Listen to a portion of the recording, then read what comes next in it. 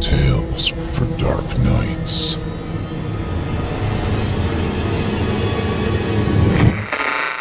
Want to make sure you never miss a Chilling Tales for Dark Nights video again? Be sure to subscribe and hit that bell to turn on notifications.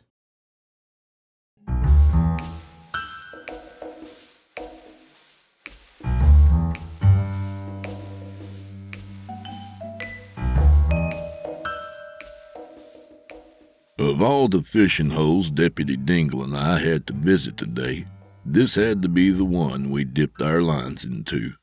Now, I know what you're thinking. Just exactly how many fishing holes are there in the humble county of Splittail? Well, the God's honest truth is, not that many more than this one I'm referring to. And by that, I mean this is the only one. So I suppose my lamenting about this particular fishing hole doesn't hold much water after all. And that's no pun in case you were wondering, because the deputy and I are consummate professionals, and you'd be hard-pressed to catch us cracking a joke while we're on the clock. You'd be harder pressed than the creases in the deputy's tan slacks, and even if you did press that hard, you still wouldn't catch us goofing around on company time. Fishing a little maybe, or playing a little mini-golf here and there, time permitting. Maybe having a hot dog or two, but joking around? Heaven forbid. If there's one thing I've learned in all my years of law enforcement, it's this. There's no room for funny business when it comes to law and order. Even in a county whose chief export is funny business, whose planimetrics from above form a cartoon wiener with its sole fishing hole down by the left nut. You'd think that as the one and only fish hole in Splittail, that the body of water would have earned itself an official name. But if it has, I've not been made aware of it. Most people just call it the fishing hole. That's not to imply it's much good for fishing, because it sure as hell isn't. Like most of the unfamiliar faces in Splittail County, I figure most of the fish that pass through here are doing just that, just passing through. And like most familiar faces, the odd fish you do catch tends to look a little funny. Funny enough that you probably wouldn't eat it.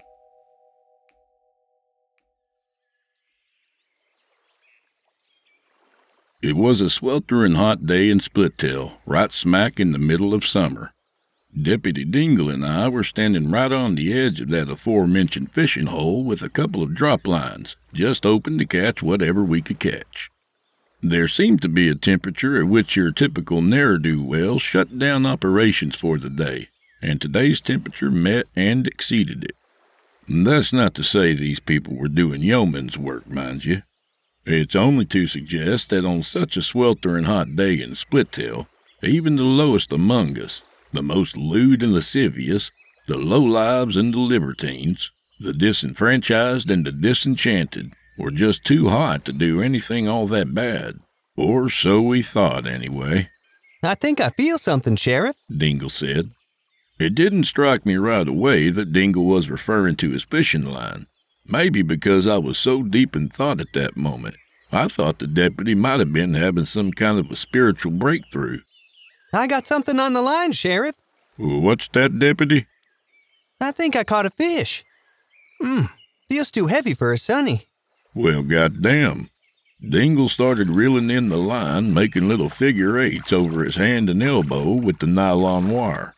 It definitely looked too heavy to be a sunny. It got to the point where I had to help him pull the rest of it in.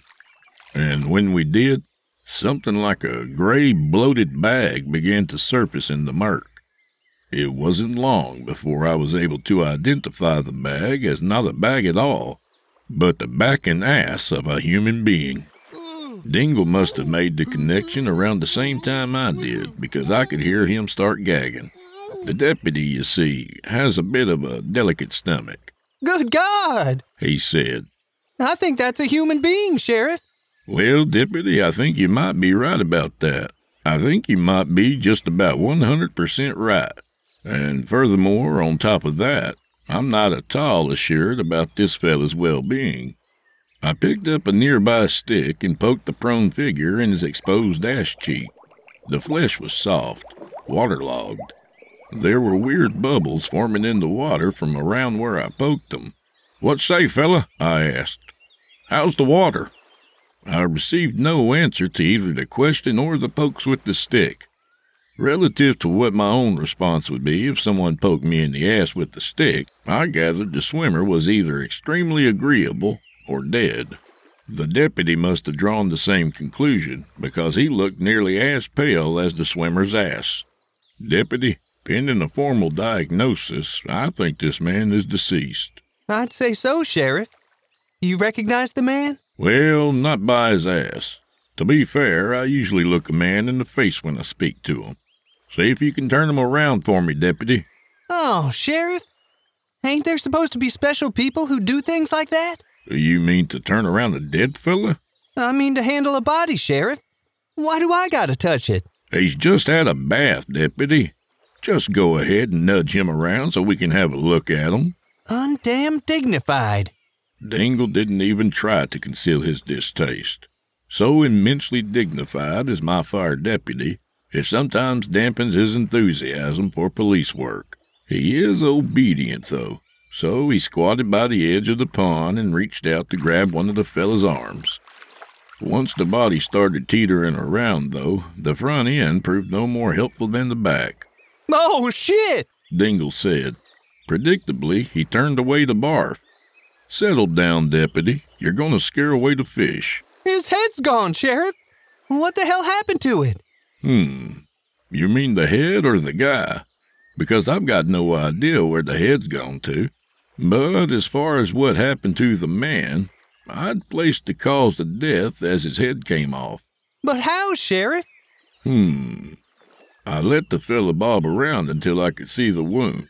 I guess that's what you'd call it, hoping for a clue to the manner of removal. But the meat there was so waterlogged and fish-nibbled, you'd be hard-pressed to guess at it. As not only the High Sheriff, but Chief Forensic Medical Examiner of Splittail, I was pretty hard-pressed myself. I'm leaning toward natural causes, Deputy. What? Sheriff, this man's been murdered. I was afraid he'd say that. If there's one thing I've learned about police work over the decades, it's this. Bad stuff is gonna happen whether we see it or we don't. So it's usually best to pretend you never did. But once the dreaded M word is uttered, it's implied you ought to have a look into it a little bit. Not to do so would be bad form, even on a perfectly nice day like today. Well, maybe you're right, Deputy. You got any leads? The deputy stared dumbly for a moment, then started patting his pockets. Not fishing leads, Deputy. If we're going to conduct a murder investigation, we're going to need leads. Meaning we're going to have to talk to some people and ask them some questions. Problem is, we don't know who to ask or where to start. Well, we could check down there, Sheriff. Dingle pointed off a ways down the path along the fishing hole. I didn't see anything at first, but after looking for a moment, there was a little curl of smoke coming out from the brush. Well, goddamn, I think you've got our first lead, Deputy. Why don't we moor off our friend here and go have a looky? Dingle wrapped his drop line around the stump, and we set off through the brush. Closer, we saw the source of the smoke. A makeshift yurt with walls stitched out of blankets and old flannel shirts. By a small campfire sat a sun-baked old man, a river rat, who, like the water itself, must have quit his meandering and settled here. When the deputy and I came into his clearing, he regarded us like two aliens, the whites of his eyes a stark contrast against his filthy old hide. "Morning, sir," I said. "Sheriff Ball and Deputy Dingle, Splittail County Sheriff's Department. We'd like to ask you a couple of questions regarding an incident that took place nearby." The man tilted his head like some kind of curious animal. He said, Monza, that about me now. I'm not going on around here. What you got?" A pause. On the nearby fire sat a rusty old skillet with some innominable creature sizzling in it. It looked to have come from the water, but was nearly evolved to walk up out of it. He says, "Good morning," and that's fine with him. He's not all that busy. Dingle said. You understood that, Deputy? My daddy was a yurt person, Sheriff. Well, goddamn. Look at him. Sorry I ain't got no more grub for her, boy. That's the only thing I got home on. I went down a while, throughout the line them all. That's out there about 4 hours. Looking at the sky, a little bit of a... There goes the line. I say, oh, got something now. I'm pulling me in. That's what it is right there. Sorry, boys. Ain't got enough for the 3. Well, I'm gonna cook them up. Yum, yum, eat them up. He says sorry he doesn't have enough lunch for all 3 of us.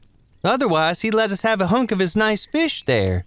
Oh, well, that's all right, sir. I thank you for your kindness. But if I'm being completely honest with you, as I assume you intend to be with us, I'm not altogether convinced that what you've got there is precisely a fish. The man looked confused. Now that I'd gotten a closer look at the thing in the pan, it very well might have been some kind of shoe. In any case, I went on, would you happen to know anything about a fella nearby who might have drowned in the lake and lost his head? Not necessarily in that order. The man's eyes lit up. Cool. I ripped down them mud, boy. Hey, come on in there, boy. Come on. He opened the flap to his yurt and waited for us to follow him in. Already a kind of acrid stink was billowing out of the yurt, and Dingle's Adam's apple was a-bobbing. What did he say, Deputy? He says he's got something inside that might help us. But I don't want to go in there, Sheriff. Well, I suppose I could have gone in there by myself, but since this whole thing was Dingle's fault, it didn't seem right to let him off the hook so easy. He'd gone and hooked the body, he'd gone and uttered the M-word, and now he was on the hook himself. Let's not be impolite, Deputy. Polite, respectful, and professional. That's our motto, ain't it? I'm surprised at you, Deputy. Dingle huffed. He took a big, deep breath, and we followed the man into the yurt. Inside was about 20 degrees hotter than outside, and smelled like something scientifically engineered to stink. The deputy was visibly reconsidering our motto. The man went into a pile of stuff in the corner and produced a dish with a big lump on it. Turning back into the lantern light, the lump revealed itself to be a human head. This he presented to us with a flourish, somewhere between a yurt dweller and a French sommelier. Yellow hair. Well, goddamn. You see that, Dingle? Dingle? The deputy's Adam's apple was going up and down like a fishing bobber. I scrutinized the half-crazy yurt dweller with his head on a dish, but my keen intuition told me he had hardly been the one to commit this crime. In fact, if there was one thing I'd learned in all my decades of law enforcement, it was this. No one cut a man's head off just to keep it as a souvenir. If a souvenir was what you were after, you were going to want something smaller and more manageable. Which brought me to my next question. Sir, where exactly did you get your hands on that? And while we're on the subject, why'd you bring it home and put it on a dish? Well, we're going down there the money, boy. A little bit of hungry, I'll get a little grub. I want to run down there, and just now, there was somebody looking right back at me. I said, ooh, what's going on down there, boy? I'm going to run down there and grab it. It did the head. I said, ooh, I got going to run down there some floor. And we're up through the yurt. Put it on the plate. Dingle? He says he found it swirling in an eddy by the inlet up there. Brought it home for a decoration. A decoration? I was about to ask this fella if he had ever considered a nice watercolor painting or maybe a bowl of waxed fruit or a potpourri dish. But considering the state of the man's home, I suppose a head may be as good as anything else. Let me calm your head a little bit, man. A little mixed up. Yeah. Oh, yeah. Looking good there, boy. Look at that. Looking good. The man took a little comb out of his pocket and commenced to neaten the head's hair. Sir, the deputy and I have reason to believe this man whose head you came across was the victim of a murder. Would you happen to know who the man is? Oh, the killer of the head. What'd he say, deputy? He said, does he know who? The head or the murderer? Well, either one would be pretty helpful, I suppose. Oh, well, nobody little thought about that, boy. You know, I knew to pray. Put him on the plate. His name is Clarence. He says he never gave much thought to it. But the head's named Clarence. Clarence? Clarence. How about a last name? Oh, I don't have a last name. Come on, shout out, boy. Oh, he doesn't know the real name, Sheriff. He just decided to call it Clarence. After my dead Uncle Clarence. After his deceased Uncle Clarence. Well, I'm sorry to hear about your uncle, Mr. Yurt fella. But I'm afraid the deputy and I are going to have to confiscate Clarence here for evidence in this murder case. This seemed to upset the man a little. He now held the head like a French sommelier whose bottle of wine I'd just insulted.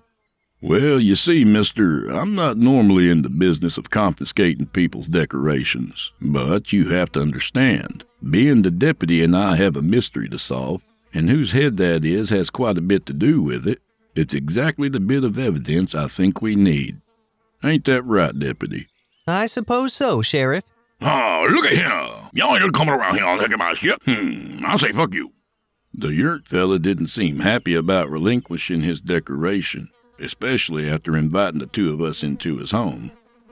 Well, I'm afraid we have no choice, sir. Clarence here's not only an important piece of evidence, but our only witness to the crime. The deputy and I need to take him down to the lab and retrieve his last memories with our special forensic supercomputer. And when we find the murderer, sir, undoubtedly you'll be hailed as a hero all over Splittail, perhaps even worldwide. Now, doesn't that sound nice, mister? Isn't that just as nice can get? My premise may have been embellished a little, but I think the man liked the idea of becoming a hero. Along with that, being he thought the deputy and I meant to chronicle this man's final moments in high technicolor, we could safely set the man aside as a suspect. I'm sure that there's laws on the books regarding the keeping of a man's head, or even decorating one's yurt with it. But these were small potatoes compared to the big one bobbing downstream. And if there's one thing I've learned in all my decades of law enforcement, it's this. Stick to the big potatoes, because everyone's got small ones, and there just ain't enough time in the day to deal with them all. Deputy, go ahead and take Mr. Clarence there into custody. What? How am I supposed to? Well, I wouldn't worry about cuffing him, deputy, mostly because he's deceased, but also that he's got no arms. You mean you want me to just... Just pick him right up, deputy. Can't be more than a couple of pounds. I tapped my badge to remind the deputy why he had to do all the gross stuff, and I didn't. And sulking the whole time, he tried deciding the least objectionable way to pick up Clarence. By the ears? With your fingers in his nose like a bowling ball? In the end, he turned it facing away from him and held it by the hair, muttering the whole time how undignified it was, etc. Now, hold on there. What's that, Mr. Yurt person? He says to hold on a second. He reached under the dead fella's neck and peeled away what looked like a fancy doily. This he put back on the plate and set the plate back in the heap. With a mutual nod, it seemed we were all squared up. Thank you, Mr. Yurt fella. There's no doubt at all you've been inscribed in the book of life for your deeds here today. Nor is there any doubt that every eligible woman in Splittail will be knocking on your yurt once they hear who's the hero who helped us catch the Clarence killer. The Yurt fella beamed in reverie, and the deputy and I took our leave.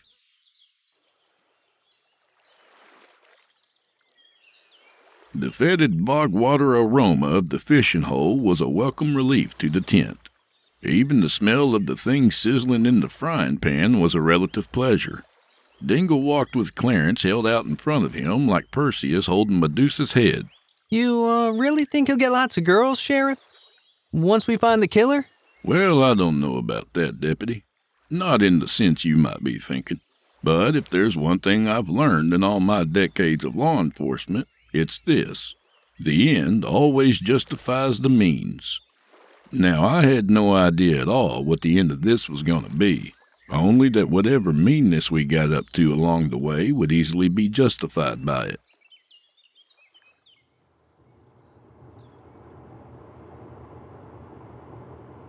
You know, if there's just one thing I've learned in all my decades of law enforcement, it has to be this. Once you drop your lead in the water, you never do know what you're going to catch. But now with our first piece of evidence sitting in the deputy's lap, we could at least be sure where we were headed. Even though I wasn't sure at all where we were headed. Only that we had a head with us, and in some metaphorical way, that must have been pointing us in the right direction. We had our line in the water, and eventually we were bound to catch something. Can I put this in the back seat, Sheriff? Maybe in the trunk? No, Deputy, we can't have it rolling around bumping into stuff, picking up all kinds of fibers and whatnot. We gotta keep Clarence here looking his best. That way, hopefully someone will recognize him. I reached over and patted Clarence on the head, mostly on account of that was the only place you could pat him. It wasn't long before my stomach started growling, and therefrom spawned what I thought was a pretty darn good idea. If there was one place in Splittail Clarence had showed his face at one time or another, where was that likely to be? Not the more specialized establishments like Splittail Osteopathy or the Putt-Putt, for instance. We had no evidence Clarence was into massage or mini-golf, not by looking at him at least. But what was something that everybody liked? The answer was simple. Pizza. You'd be hard-pressed to find someone who didn't. Harder pressed than Dingle's tan slacks. It was at that moment I realized I'd make one hell of a detective, and to that end, I went ahead and promoted myself to detective. Maybe it wasn't a promotion from sheriff per se, but I went ahead and added the title to my credentials. Dingle I made a deputy detective, even though I'm not sure there is an actual thing as that. Even if there was, I doubted he could pass the exam. Still, he seemed pleased to hear it. If there's one thing I've learned in all my professional experience, it's this. Recognition is a powerful motivator. Outside Splittail Pizza, I decided the deputy detective just holding the head by the hair looked a little indiscreet. I took an old pizza box off the top of the garbage can, and it didn't look too greasy inside, so we went ahead and put Clarence in it. It didn't close right, so he kinda had to pinch it shut and just hold it that way. To be fair, they never really designed pizza boxes for this purpose. Inside, I ordered a couple slices for myself. The deputy detective might have wanted one too, but he was busy holding Clarence, so his hands were full for now. Working on my second slice, I approached the counter with the deputy detective at my side. The pizza guy was doing his frisbee tricks with the dough. "Mr. Pizza Fella," I said, "I'm High Sheriff Detective Ball, and this here's Deputy Detective Dingle, Splittail PD. We were hoping to ask you a couple questions." The pizza fella dropped his dough on a wooden peel. Questions? I haven't done anything wrong, have I? "No, Mr. Pizza Fella, but someone sure as hell did, and the deputy detective and I are on their trail, looking to throw the bracelets on him and toss them in the cooler. But what we need to know first is if you've ever seen this fella we've got right here. Deputy?" I had Deputy put the box up on the counter and lift the lid a little. Not so much as to ruin the whole lunch atmosphere, just enough to let him have a lookie. Hey, what the fuck? The pizza man said. You too fucking crazy? Why the fuck you bring that in here? Well, I had to make sure you had a good look at it. Seems to me like the pizza shop's a place just about everyone comes by from time to time. Figure you must have come across this fella, at least once or twice. You couldn't just fucking take a picture of it? Get it the fuck off of my counter! The man was holding his hands against his chest, protecting his pizza makers, like he thought I was going to ask him to touch it or something. Of course, I'd never allow that, because that would amount to tampering with the evidence. "Well now," I said, "I suppose maybe we could have just taken a picture of it, but that wouldn't be a very flattering picture. Now would it, Deputy Detective?" "Well, I guess not, Sheriff." "That's right. So before we go taking glamour shots of our friend here, let's just try and figure out who he is. So, do you recognize this man, Mr. Pizza Fella? Have a real good lookie. Lift the lid a little more, Deputy." Reluctantly, the man had a lookie. Clarence wasn't looking his best, but I figured you'd know the guy by looking at him. He had a funny kind of nose. Not overly funny, but one you'd probably remember. Like he'd been napping on some diamond plate and somebody stepped on the back of his head. Nah, never fucking seen him. Now get him the fuck off of my counter. Not once? Not ever. I never forget a face. And that's fucking unfortunate, 'cause I'd sure like to forget this one.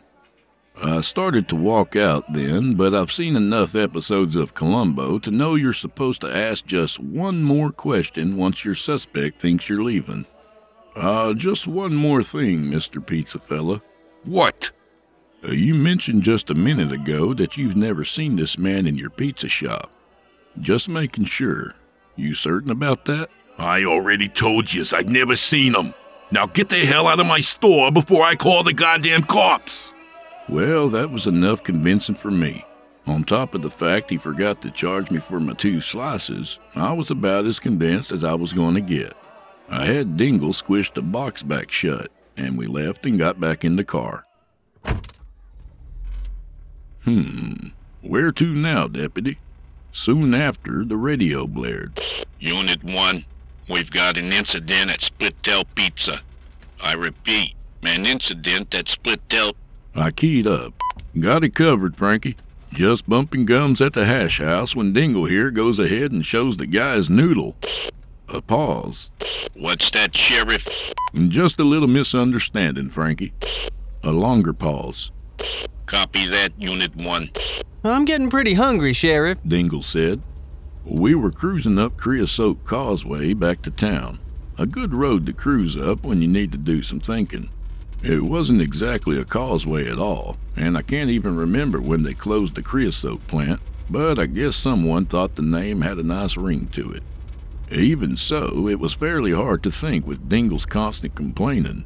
That's Sheriff Detective Dingle, and frankly I'm surprised at you. A good man's been murdered and all you can think about is lunch. Meanwhile, some Hinky Bruno's skulking around Splittail, with smoke still curling out the business end of his bean shooter. Dingle glanced down at the pizza box in his lap. You saying you think he'd been shot, Sheriff? Sheriff Detective? I thought about that for a moment. Could be he hadn't been shot at all. I hadn't noticed any distinct holes in the fella, save the big one where his head used to be. Only I didn't know any hard-boiled detective lingo for someone's head being removed. You know, if there's one thing I've learned in all my decades of law enforcement experience, it's this. Sometimes you have to improvise. Dingle's stomach growled audibly. He huffed. Well, where do you suppose we could look next? I hadn't exactly supposed where we should look next, but I took a minute and considered it.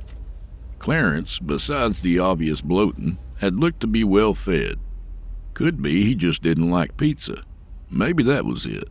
But for a guy who's just not the pizza type, what do you suppose he had most days when other people were having pizza? The answer was simple.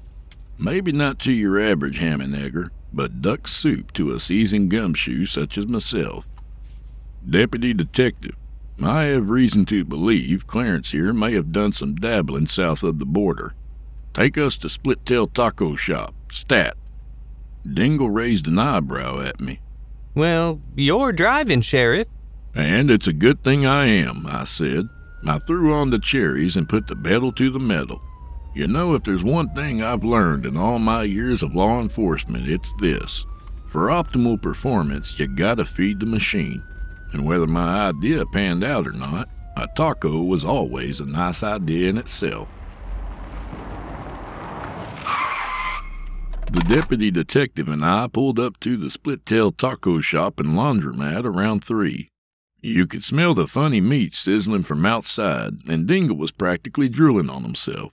He must have been pretty hungry by now, having barfed his breakfast in the fishing hole and watching me eat my own lunch. But hunger is just what I wanted out of him.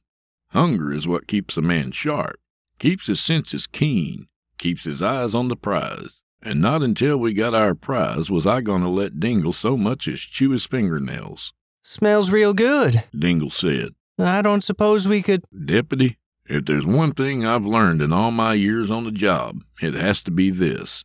A man is a pizza guy or a taco guy. And if Clarence here never showed his ugly mug at the pizza place, You can bet he sure as hell showed it here. Dingle kicked the car door open, muttering something about the indignity of starving to death, etc., and we headed inside, the deputy keeping Clarence's box nice and level. Good practice for any pizza box, whether it's got a pizza or a head in it.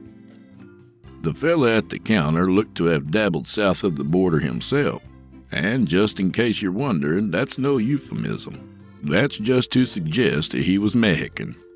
Mr. Taco Fella, I Sheriff Detective Ball and Deputy Detective Dingle, Splittail Homicide Department. We'd like to ask you a few questions. Is something wrong, officer? I have a green card. I'm not interested in the color of your card, Mr. Taco Fella. What I'm interested in is solving a case, and 3 crunchy tacos and an orange Fanta. He put in my order for me, but before he could open the register, I had the deputy detective open Clarence's box. The fella's eyes bugged out like 2 little golf balls. Do you recognize this man? I asked. I'm not sure how tall he is normally, but let's just say he's about my height. It took the guy a moment to decide how he felt about the head on his lunch counter, but I think it was implied he'd stay right there until I got my answer. He said, See, I see him. He called me here many times. I allowed myself a triumphant grin at Dingle before continuing. What do you know about this man? Do you know his name? No, I do not know his name. Never paid with a card? No. Can you please take off of the counter the head? My tacos and Fanta showed up, and I took a few bites before continuing. Let me explain something to you, Mr. Taco Fella, before I have my deputy detective here box up his noodle. There's some Hinky Bruno out there, a hatchet man willing to get gas house with any Tom, Dick, or Harry, willing to squirt metal. So before you tell me I'm tooting the wrong ringer, I want you to think real hard, Taco Fella. If there's anything you can tell me about this guy, you'd better come out with it, because you never know who's going to be next to lose his head. Well, that must have resonated with the fella, because you could practically see the hamster wheel spinning behind his eyes. I suspect any man of his heritage can relate to heads coming off, and rolling down the sides of pyramids and whatever. And just like that, he coughed it up. I think the man likes to fish, he said. He has a head with the hooks on it. Can't you please take from the counter the head? The deputy detective and I looked at each other. Clarence was a fisherman. It was all beginning to come together. I stuffed the last taco in my mug and washed it down with some Fanta. Dingle closed the box. Turning to leave, I said, just one more thing, Mr. Taco Fella. Any idea who might want to cut this man's head off and strip him naked and dump him in the lake? The fella stared blankly for a second. No, sir. I do not know. Well, you can't call it a trip for biscuits. For tacos, maybe, but not for biscuits. We knew our man was a fisherman. That didn't necessarily bring us any closer to solving this case, but it didn't bring us any farther from it either. What I had found out, though, was carrying a severed head around was a great way to get free food. I'm goddamn starving, Sheriff. When the hell am I going to get something to eat? Now settle down, Deputy Detective. I've got a pretty good idea we're closing in on the Hinky Bruno that caused this whole mess, aside from you, of course. If I remember correctly, you're the one who dredged this whole thing up. You're kind of hinky yourself, Dingle, when it comes down to it. It was your idea to go fishing, Sheriff. Well, I don't recall that at all, Dingle. The way I remember it, it was your idea to go fishing. I tapped my badge to indicate whose power of recall was to be trusted in this instance. I polished off my Fanta and we got back in the car. With Clarence back in his box, the deputy detective and I were back behind the wheel, sleuthing, gumshoeing, hot on the trail of the Clarence killer, looking to slap the bracelets on him and toss him in the hooch cow. Only problem, we had no idea who he was, or even who it was he'd killed. I'm not proud to admit it, but for a minute there I was mulling over demoting the two of us back to sheriff and deputy. Things were so much easier back then. Back a couple of hours ago, when all we were expected to do was kind of be there. And by there, all I mean is we were expected to exist, if only so the fine citizens of Splittail believed there was indeed some manner of law and order in place, save the Hinky Brunos anyway, and the lousy Screws, and the Hoods, and the Lugans, the Snowbirds and the Junkies, the Goons and the Grifters, the Tin-Horn Torpedoes and the Two-Bit Twists. I tell you, it's enough to make a couple of right guys like Dingle and I stow our Roscoes and scram. But if I were gonna scram, I'd have done it long ago. I glanced at the Polaroid photo I had taped to the sun visor, looking longingly at the couple pictured there. The woman, so beautiful you could find her head severed on a cake dish and you'd still kiss her on the lips. And the man, not bad at all if I may say so myself, albeit 10 years younger and with no gray at all in the old mustache. Summer sausage, love of my life. She'd give you shade in the summer and warmth in the winter. That's not to suggest that she was at all that generous, only generously proportioned, you understand. She'd scrammed out a decade ago, hoped to make it big in show business.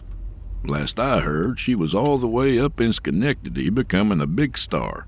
Now, that's not to suggest she'd become all that big of a star, only that she's generously proportioned. In any case, while I was driving along just then, lamenting lost love, reconsidering career choices, I noticed something else stuck in the sun visor that lit up my light bulb. My old fishing license. It lit up my light bulb for a couple of reasons. One, because I realized I hadn't re-upped my own fishing license since the Carter administration. But two, because maybe that's exactly what the fella was doing when someone decided to kill him. It would have been easier to kill a fella by the fishing hole and just dump him right into it, rather than kill him somewhere else and drag him there, especially in this kind of heat. And if that were the case... Detective Dingle, what do you think's the likelihood Clarence here was fishing at the time of the murder? Well, I'd say that's a strong possibility, Sheriff. Then what would you say is the likelihood this fella visited Splittail bait, tackle, and haircuts on the morning of the murder? Dingle rolled that around in his mind for a moment, then gave me a rather sleuthy nod of approval. It was settled. Our next lead.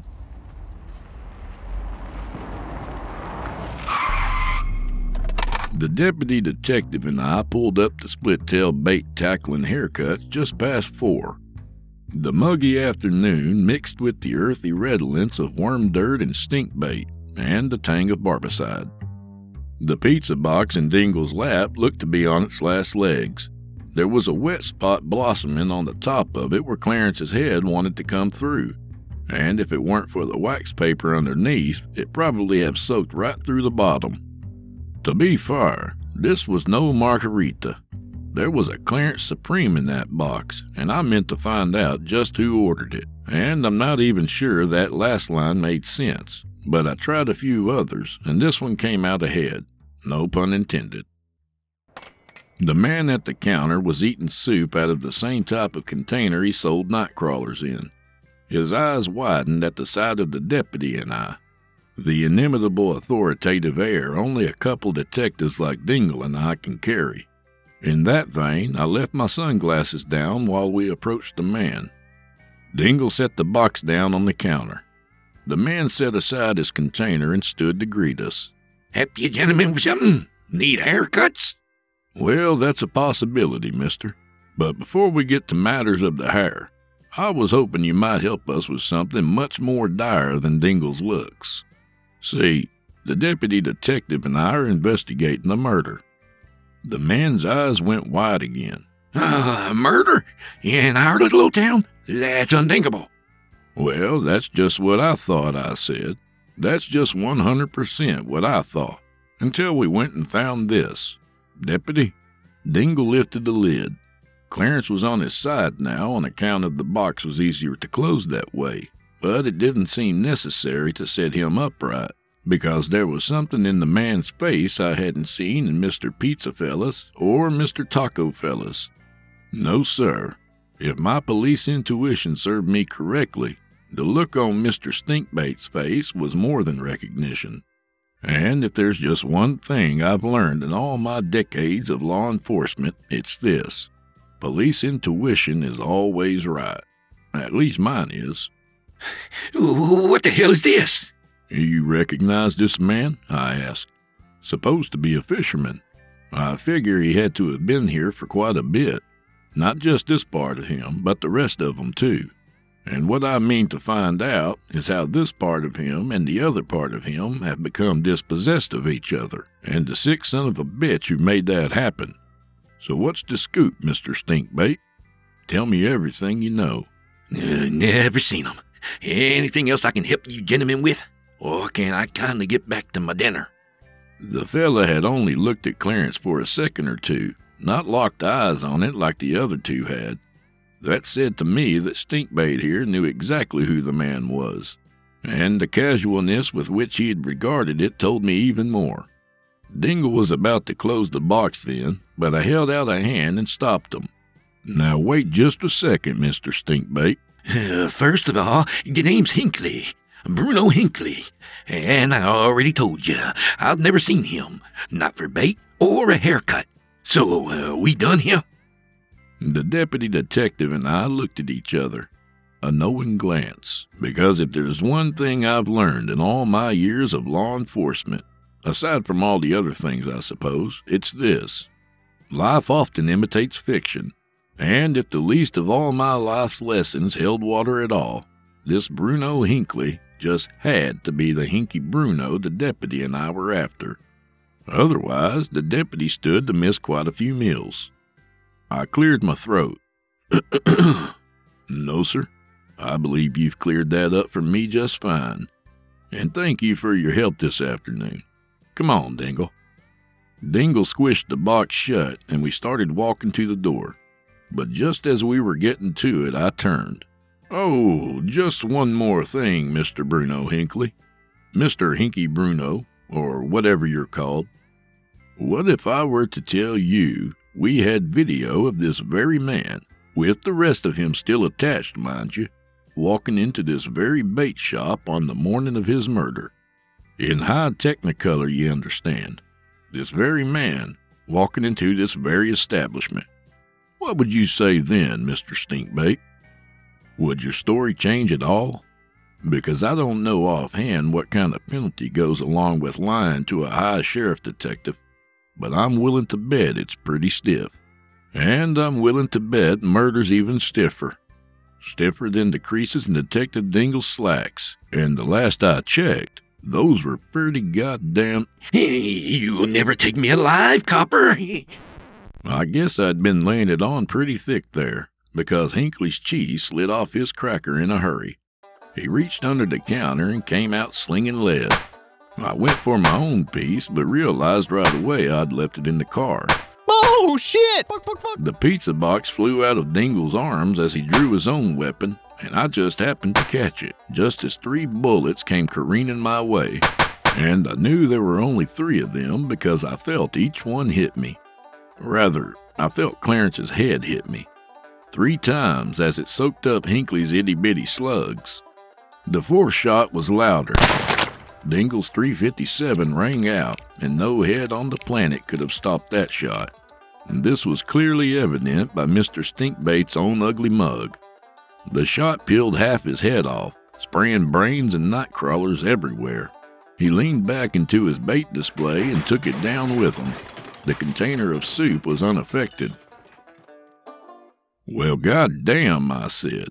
You all right there, Dingle? The deputy detective was on his ass by the door. I think the recoil had been a bit much for him. I'd always suggested he stick with a little pea shooter, but in the business of law enforcement, you learn new things all the time, and I had just added a new one to my list. Size matters, and it's just a shame for Mr. Bruno Hinky he hadn't learned that one first. Just as shameful as shame can be, because Clarence was already dead, and 3 little .22s had hardly made a difference to him. As for me, not even a stain on my shirt. Did I get him, Sheriff? I went ahead and peeked over the counter. I'd say you more than got him, Deputy. I'd say you blew the stinkbait out of him. If there's one thing I learned from all my years of law enforcement, it's gotta be this. Everything happens for a reason. And why ever Mr. Hinkley decapitated our friend Clarence, I figured there had to be some reason for it. Maybe not a good reason, but I guess that goes back to the parable of the frog and the scorpion. Whatever Clarence did to piss off Mr. Hinkley that fateful morning, you hardly want to piss off a fella with all those sharp instruments at his disposal. No more than you'd want a haircut from a man who spends his mornings grinding up fish guts. In short, I'm not sure the deputy and I precisely solved our mystery. I still don't know who Clarence was, and Mr. Hinkley still ain't talking. The writing on the wall says Hinkley was trouble, just the Hinky Bruno I pegged him to be. But the writing's all blood and brains, and it's not a detective's job to clean that stuff up. Not a deputy detective's job either. I have it on good authority that to do so would be undignified. It was 6 p.m. by the time Dingle and I made it back to the fishing hole, Mr. Hinkley and the better half of old Clarence in tow. Dingle was cranky about having to drag Mr. Hinkley, especially having not eaten all day. I'd told him he could finish Hinkley's soup after he'd killed him, but he was worried something might have splashed into it during the little melee there, and decided to pass. In any case, our shift was almost up, and neither man seemed in any condition for a dignified burial. As High Sheriff of Splittail County, I decided detective work wasn't exactly my bag. I'd made the executive decision to remand both men to the water. Seemed kind of poetic alongside my frog and scorpion parable analogy. Also, easy cleanup. You sure you don't want to give the yurt fella his head back? Asked Dingle.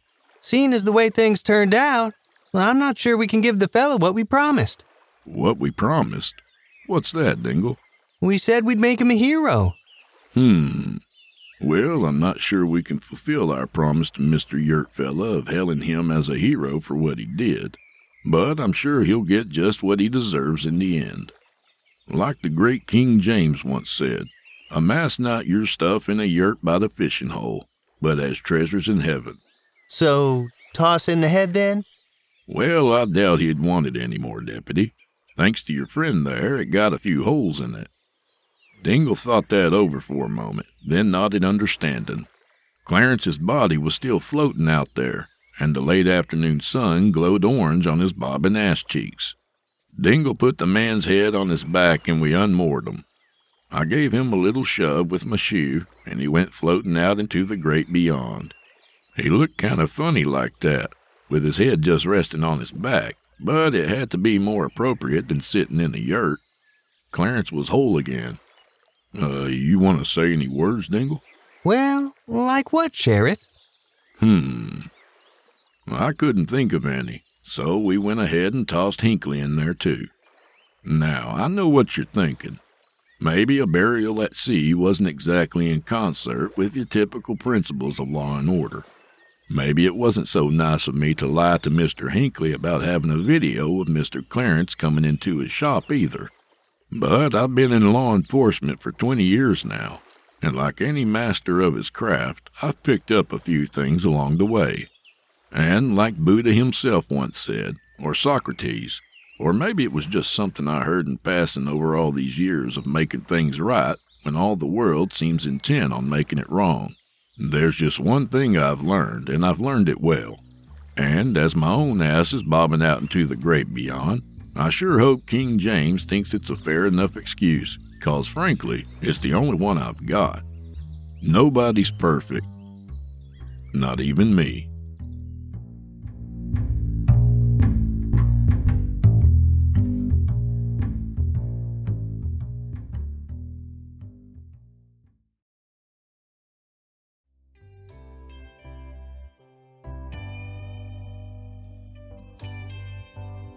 You know, they say the true measure of a man's wiener is by the woman who loves him.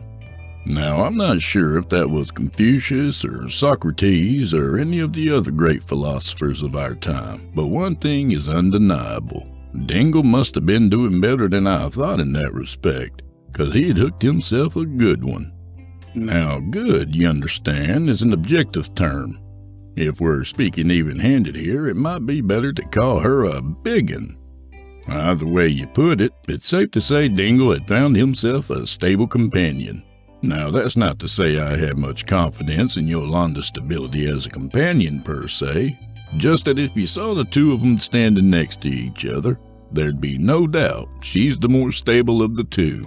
In other terms, you'd sure as hell never see them playing seesaw together.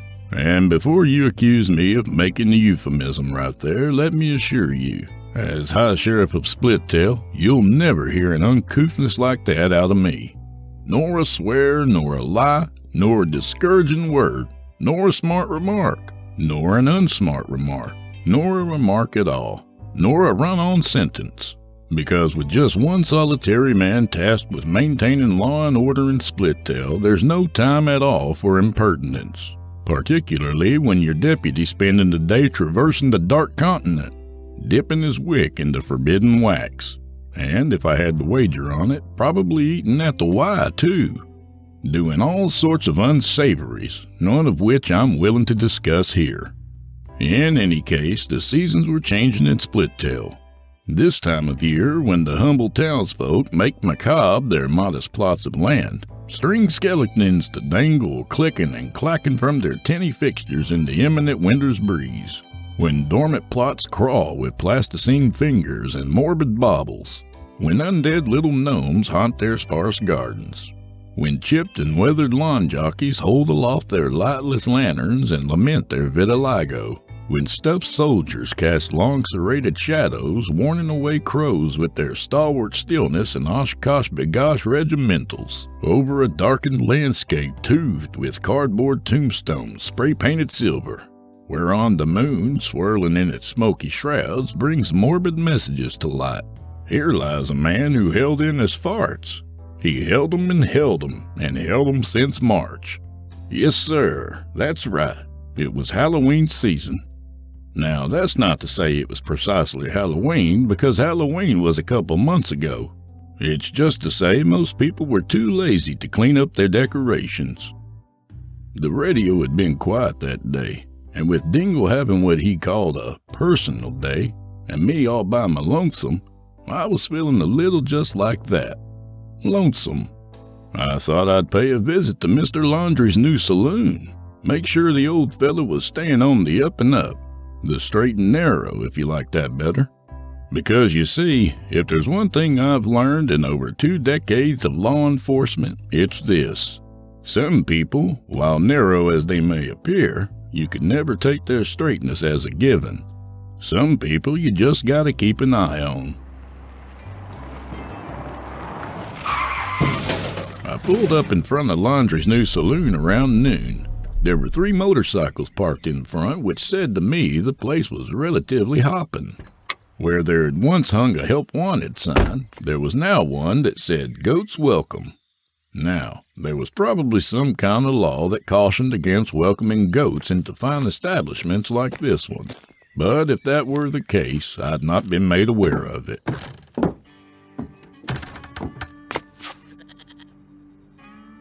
Inside the swinging doors, it smelled immediately welcoming to a goat.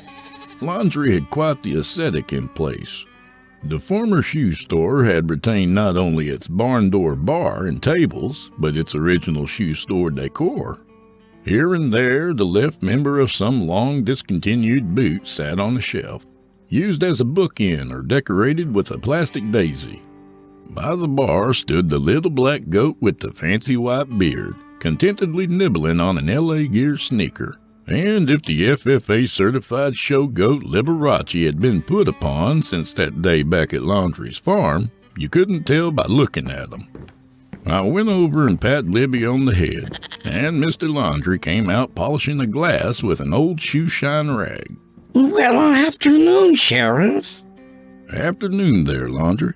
I just thought I'd pop by and check you were being compliant with all the regulations and whatnot. Regulations, Sheriff?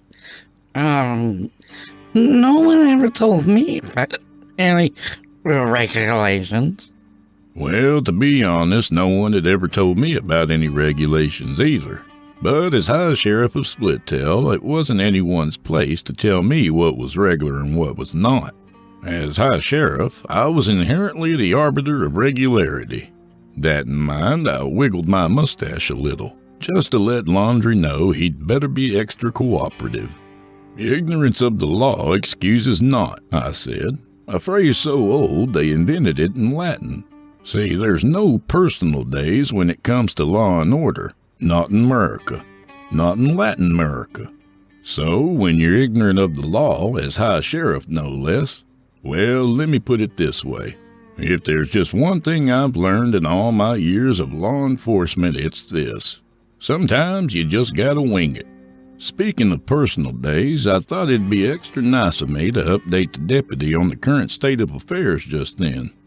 Personal as the day may be, I imagine law and order still had to be the first thing on his mind. Maybe second, in fact, because me out here all by myself the way I was, it had to be weighing pretty heavily on him. When you really think about it, he must have been worried sick. I held up a finger for Laundry to wait a minute, then flipped open my phone and dialed Dingle. It rang a few times, then he picked it up. Sheriff? Well, hey there, Deputy. How's your personal day?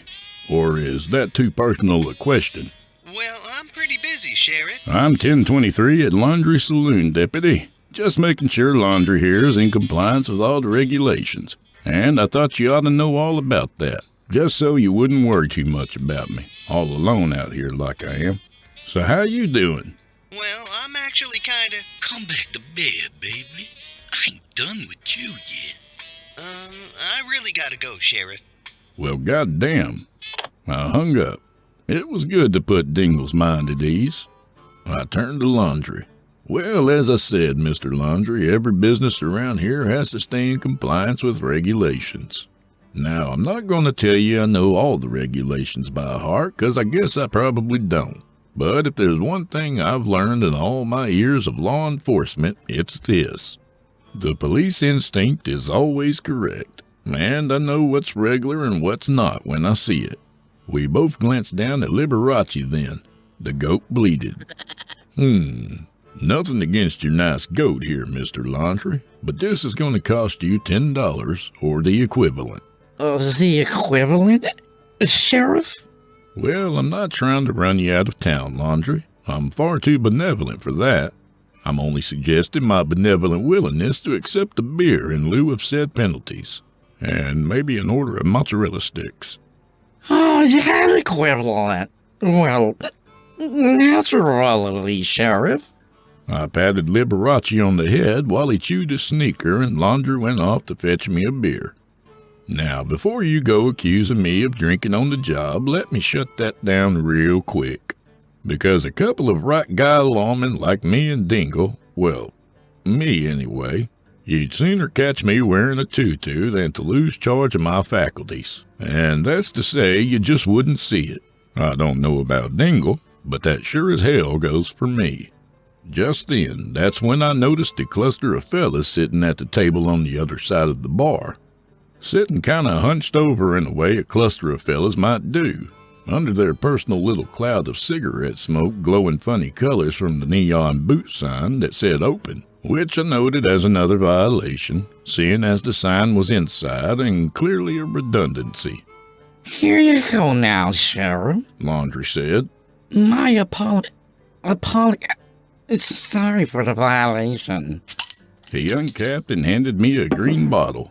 The fumes emanating from within smelled like a skunk's underpants, but I couldn't be bothered with quality assurance at the moment. There was something hinky about that cluster of fellas over there, and as the lodestar of justice in these parts, I guessed it was my duty to go over and have a looky. I pulled out my fancy cell phone and dialed the deputy. It rang 3 times and he picked it up. What, Sheriff? Deputy, I've got some hinky-looking Brunos at 12 o'clock. I'm going in to investigate. Just wanted to keep you informed just in case you were getting worried about me out here all by myself. So don't worry at all, Deputy. The lodestar of justice shines bright. Baby, is that the sheriff again? Ain't you tell him you was busy? Sheriff, I really gotta go. Worry not, Fire Deputy. You know, if there's one thing I've learned all these years, it's... Well, the phone went dead just then. The signal around here can be tenuous at times. I approached the table, unsurprised to see the men were playing cards. Texas Hold'em by the look of it. There was a small pile of money between them, which was indicative these fellas were either going over their joint finances or gambling. "Well, hey there, gentlemen," I said. "You know, I couldn't help but notice you fellas were playing cards there. I also couldn't help but notice there was a little bit of money on the table there, too. Now, I'm ashamed to admit it, but I nearly thought for just a second the three of you might be gambling. But only for a second, you understand, because that would be illegal, and you fellas just look so darn refined and sophisticated and downright law-abiding. It seemed to me that'd just be completely impossible you three would do something like that. And I thought to myself, well, there's just no way on God's green earth you were breaking the law. All three of you at once, furthermore, because that would be just unthinkable, especially in a nice little town like this." All three men glared at me just then, and I don't believe I recognized any one of them. The two looked a little like Hall and Oates. Only if Hall had spent a few years in the can and Oates right along with him. And the third fella might have been Oates' little brother, only with the skull tattooed on his neck. Something I wouldn't expect from Oates' little brother, if he did indeed have one, that is. Come to think of it, maybe they didn't really look like Hall and Oates at all. But then the Hall one turned his cards face down and kind of raised an eyebrow at me. "You got a whole lot of nerve," he said. "You know, the last time I went mano a mano with one of you goons, I had him dancing on his knees. So can the war of words and tell me what you want." Well, talk about being out of touch. You know, if there's one thing I've learned in all my years of law enforcement, it's this. Crime pays, which is pretty much why people do it. But what did I want, he asked. All I'd hoped for was to check in on old Mr. Laundry and test a few mozzarella sticks. Well, I'm not sure this is about what I want, Mr. Card Shark. It's more about what I do. "You some kind of local yokel or something?" This earned a few chuckles from the rest of the band, and suddenly I knew what Dingle meant by the word undignified. "Well, goddamn," I said. "Can't you tell by my outfit what I am?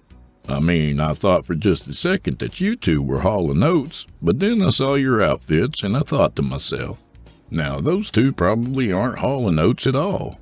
So, the way I see it, you should all be able to tell by my outfit that I'm High Sheriff of Splittail." "Could be a silly costume," the Oates-looking guy said. "That's right," said Hall. "Maybe like the rest of this shithole town. You seem to think it's still goddamn Halloween and shit." "Well, I suppose it could be," I said. "I suppose that's truly a possibility, even though this here is a genuine zinc aluminum alloy badge, and you'd be hard-pressed to find one of those at a costume shop. Harder pressed than Dingle's tan pants." Just the mention of Dingle made me remember he wasn't with me. Reminded me I was on my own, just a lone star in the night sky, immersed in the darkness. Which was ironic, because Dingle was probably immersed in the darkness himself, drilling for rare earth minerals in the forbidden preserves of Yolanda. And I pictured his tan pants would need to be pressed again before he were even much help to me. "You got a lot of nerve," Hall said, "coming in here with your alloy badge and your outfit. You know, the last time one of you county mounties tried to bust up my game, I gave him grounds for separation. I can't go for that, you understand?" "Well, hold on, Mr. Card Shark there. I'm not making a formal accusation you three are gambling illegally in Mr. Laundry's saloon here. Same as I'm not accusing you and you there of being Hall and Oates. I'm merely suggesting it appears that way. And last I checked, a little clarification on the matter is pretty well within my purview." The three men shot me a look at once, and I imagined what Gomez must have felt like when Bill Murray and the other two shot their lasers at him. Hall spoke up. "I don't know nothing about a purview, Mr. High Sheriff City Kitty. Around here, it's pay to play. So the way I see it, you got two choices. Try your luck going through the motions, or sit your ass down and pony up. Do what you want, be who you are, but whichever way you choose, I'm watching you. Well, at that moment, I was glad I'd left my shades down. Now, I'm not a proud man, mind you, but I am just about the finest, most diligent, most upstanding officer of the law you can find. And if all my years as such have taught me just one thing, it's this. Sometimes you have to pivot a little to get to where you mean to go, even if you're not quite sure where that is. So what's it gonna be, High Sheriff of Splittail? You want in? Or are the two of us gonna head outside and walk our 20 paces? Well, goddamn, I said. You saying you want to challenge me to a duel? Some things are better left unsaid. He pulled a seat out from the table and turned it toward me a little. $20 to buy in, 20 paces to buy the farm. Chuckles all around. None for me, mind you, because there's nothing all that funny about this level of hinkiness in a nice place like Splittail. A place whose welcome sign declares Splittail, an upstanding community. And furthermore, underneath where it says, public officials prohibited from dueling. That in mind, I found myself in a sticky situation. So I set my skunky beer on the table and sat down. I fished a 20 out of my pocket and tossed it on the pile. Hall gave me a hinky little grin. His teeth looked like he had had the same diet as Laundry's goat. He slid me a stack of chips. No limit hold'em's the game. Ante's a buck. And just like that, I'd become filthy. You know, if there's one thing I've learned in my years of public service, it's this. Power corrupts, and absolute power corrupts absolutely. Laundry came sauntering over just then with a tray of refreshments, including my mozzarella sticks. He seemed surprised at first, then relieved when he saw the chips in front of me. Well, I'll be, Sheriff. And I was worried you were gonna give them trouble. Them and me both. Now, Mr. Laundry. Now, why would I do something like that over something as harmless as a little card game? It ain't like these fellas are making any trouble, are they? Putting upon your goat or whatnot? Well, no, Sheriff. It's nothing at all like that. It's just a little harmless card game, like you said. Hell, if it weren't for me allowing a card game every once in a while, I'm not sure anyone would come by here at all. I'd go right out of business. The goat bleated in agreement. Oates' little brother finished shuffling the cards. He dealt out 2 to each of us, face down. Then he cut the deck and burned one. Then he threw down the flop. 3 of hearts, 5 of hearts, and an ace of clubs. The men thumbed up their cards and had a little looky. I had a looky at my own. A 4 and a 6, both hearts. Well, goddamn, I said, and the 3 men leveled their eyes on me like I'd just coughed up a coronavirus. My intuition says you've got a lot to lose, the hall guy said. Not one for foolish pride. That right? Well, I wasn't about to say if it was or it wasn't. And with my shades down the way they were, there was nothing to see in the mirrored lenses but their own dumbfoundedness. Meanwhile, Oates tossed in 2 chips, and then it was to me. I took another little look under my cards, then went ahead and matched him. Hall and What's-His-Face did too. What's-His-Face turned over the next card, an ace of spades. I watched everyone check their cards again. Could be one of them had an ace himself. Could be all of them did. If there's one thing I'd learned in all my years of law enforcement, it's you never can tell what a fella's got up his sleeve, and that goes double for a fella like these 3. Oates pushed a whole bunch of chips in then. He counted them up and made 2 piles of 5. $10. Enough for a beer and a sandwich, or an osteopathic massage. Righteous bucks. That's 10 to you there, Mr. High Sheriff. Well, goddamn, I said. Give me just a second, would you? I pulled out my phone and called Dingle. It took him a few rings, but that's probably because he was having such a personal day and all. Sheriff? Well, hey, Dingle. Just a little question for you. Say there's a 3 of hearts, a 5 of hearts, and an ace of clubs on the table.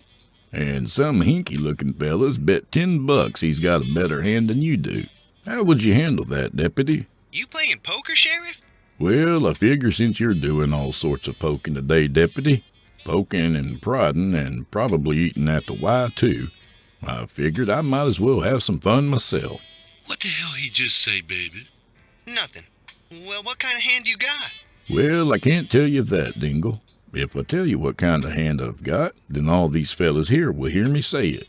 And then they'll know what kind of hand I've got.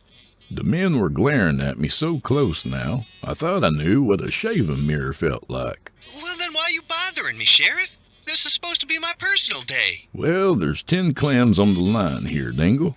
Maybe that's not a whole lot to you, being a big-shot deputy and all, but I'm just a lowly high sheriff, out here all by myself. A man estranged, a man forsaken. Can't you turn off that phone, baby? Bets to you, city kitty, said the hall-looking fella. Now you just wait a second, Mr. Card Shark, while I consult with my... Then, wouldn't you know it, the line went dead again.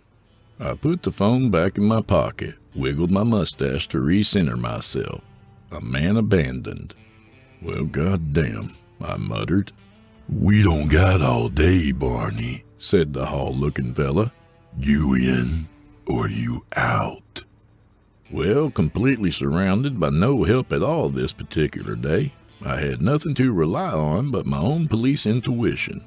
You know, if there's one thing I've learned in all my years of law enforcement experience, it's this. Sometimes a man's got to make his move. I'm all in, I declared, and nudged my chips forward. Then, for effect, I stuck a mozzarella stick in my teeth like a cigar. Somewhere on the high seas a ship sailed. A solitary star blazed in an empty sky. A lone wolf howled at the moon. A goat bleated. That last one was Liberace. The rest were kind of metaphorical. It was a minute or two before Hall broke the silence, and my reverie along with it. You don't got a goddamn thing, do you, Sheriff Smart Guy? Well now, I said, I certainly do have something, Mr. Hucklebuck. I guess it's just your job to decide what that might be. Another pause while the men weighed their risks and rewards.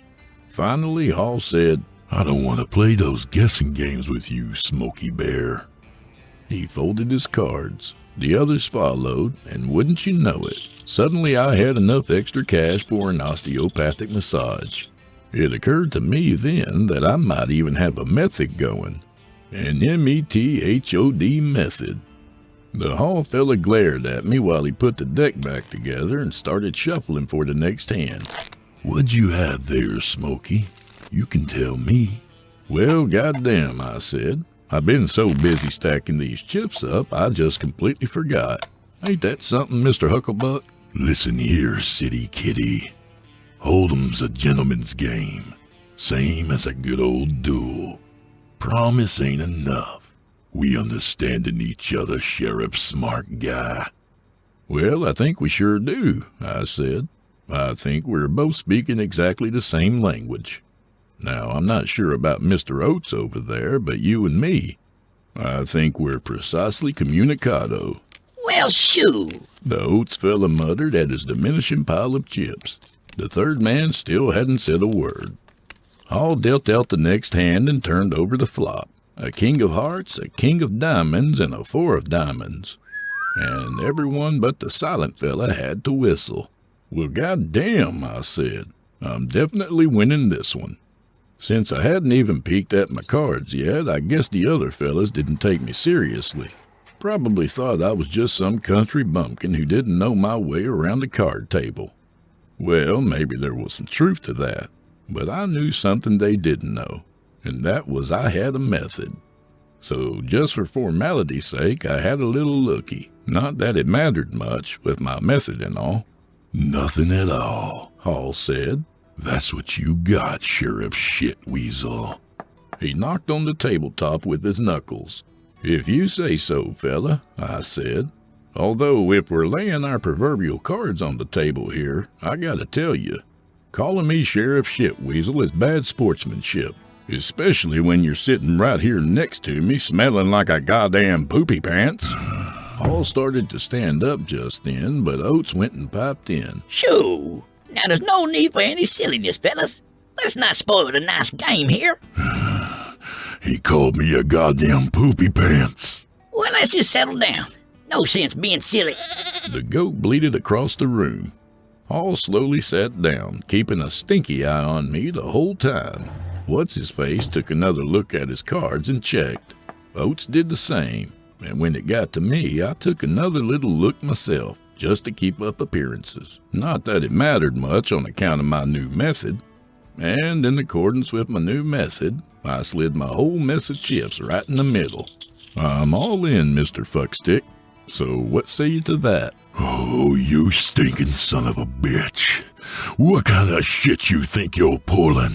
Oh, shoo! He could have king. Oates said. You know what I think? I think he's full of more shit than the bartender's damn goat. Well, I don't know about that, Mr. Poopy Pants, I said. I mean, that's certainly a possibility, but then again, maybe not. Hall was grinding his teeth now. You're all talk, ain't you, you rotten cop? You don't got a damn thing, do you? That what you think? I asked. Well, hold on just a second. It just so happens I've got my very own character reference. I dialed Dingle and pressed the speakyphone button so everyone could hear him. It took him a few rings, but I knew he'd pick up. If there's one thing I knew about my fire deputy, it's this. He's as faithful as an old dog. I'd recently learned a few other things about him too, but as I explained, we don't have to go into them here. Sheriff? Dingle, these fellas I'm playing poker with right now, they think I'm bluffing. So tell me, Deputy, have you ever known me to dissimulate my great natural luck? Or maybe I was just born with a turtle up my ass. What do you think, Dingle? Ain't I just as lucky as luck can get? Is that the sheriff again, baby? Can't I just get some dick in here? Well, sure, Sheriff. I'd say you were a pretty lucky duck. But I really gotta go. Well, you go ahead, Deputy. I just needed a little clarification for my new friends. You see, one of them here, who kind of smells like he did the funky worm through a fertilizer factory, he thinks I might be bluffing. You prick bastard. Your lucky is right. You're lucky I don't. See, he just thinks I'm whistling Dixie 'cause I went all in on the flop. But you know better, don't you, Dingle? You know I can take care of business all by myself out here. With 3 hinky-looking bikers who most certainly have guns on them. You know I'd never play fast and loose with a few fellas like that, don't you? Right, Sheriff. That's right.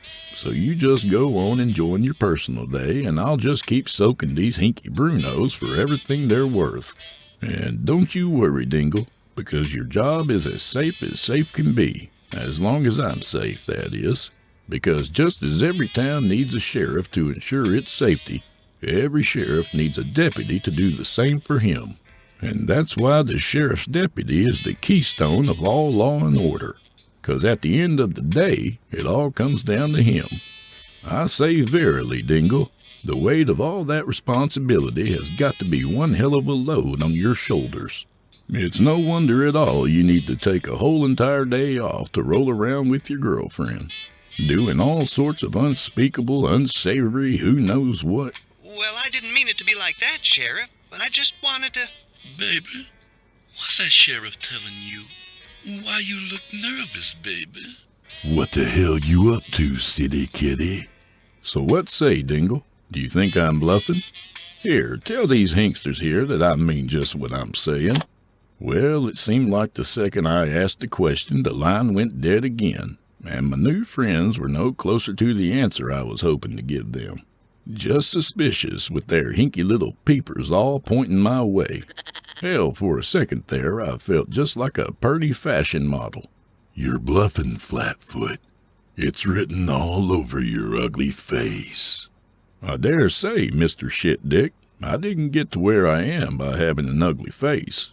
And as far as bluffing, how about you see my bet there and you'll find out just whether I'm bluffing or not. Because if there's one thing I've learned in all my gambling experience, Mr. Butt Pirate, it's this. Money talks and bullshit walks. Ain't that right, Stinky Britches? Ain't that just as right can... If I hold this goddamn hand, Mr. City Kitty, I want to see what the hell you're holding. You understand me? Now hold on there, Stinky. Those ain't the rules. I don't care what the damn rules are, high shit stick. If I fold these cards, I want to see yours. And if not, well, it's just about high noon right now, ain't it? Shoo! Another silly do. That's right. So what do you say, City Kitty? If I fold this hand, you gonna show me what you got? Or are we gonna take this outside? I can't go for that, I said. No can do. You see, because the way I see it, that just ain't fair. Who said the world was fair? The hall guy said. You're out of touch, City Kitty, and I'm just about out of time. So what's it gonna be? You gonna show me those cards, or are the two of us going all in? What do you say, you filthy so-called sheriff of whatever the fuck you are? All three of the fellas seemed suddenly aware of their holsters, kind of shifting around in case things got past the point of hinkiness. It seemed the pickle I was in had gone from half sour to kosher deal, and if I didn't handle things carefully from here on, I might find myself in a pile of relish. Well, all right, my odoriferous friend. I say I'll do just that. If you fold, I'll show you my hand. But instead, he sat there studying me for a minute, taking little breaks to peek under his cards and count up his chips. Ultimately, he said, That's awfully nice of you to offer, High Sheriff son of a bitch, or whatever you call yourself. But I'd rather take your money than take your life, 'cause frankly, I doubt I could get anything near $20 from your filthy hat at the pawn shop, especially with a hole in it. Kinda chuckling to himself, he pushed a stack of chips forward to meet my own. Then he reached over and snapped up one of my mozzarella sticks without even saying please or thank you very much, and he stuffed it in his rotten pie hole right in front of me. And it seemed to me just then my method might not have been quite as rock-solid as I'd first thought. In fact, I could feel my osteopathic massage slipping right out from between my fingers. Oh, good gravy, Oates said. This is silly. I'm out. And both he and the quiet guy folded their hands. It was between me and Stinky now, and whoever the victor, I had a feeling things were going to get hairy. He flipped the fourth, then the final card. A 3 and a 5, hearts and diamonds. Then he watched my face for whatever he was hoping to see there. Naturally, I gave him nothing. Suck on this, High Sheriff.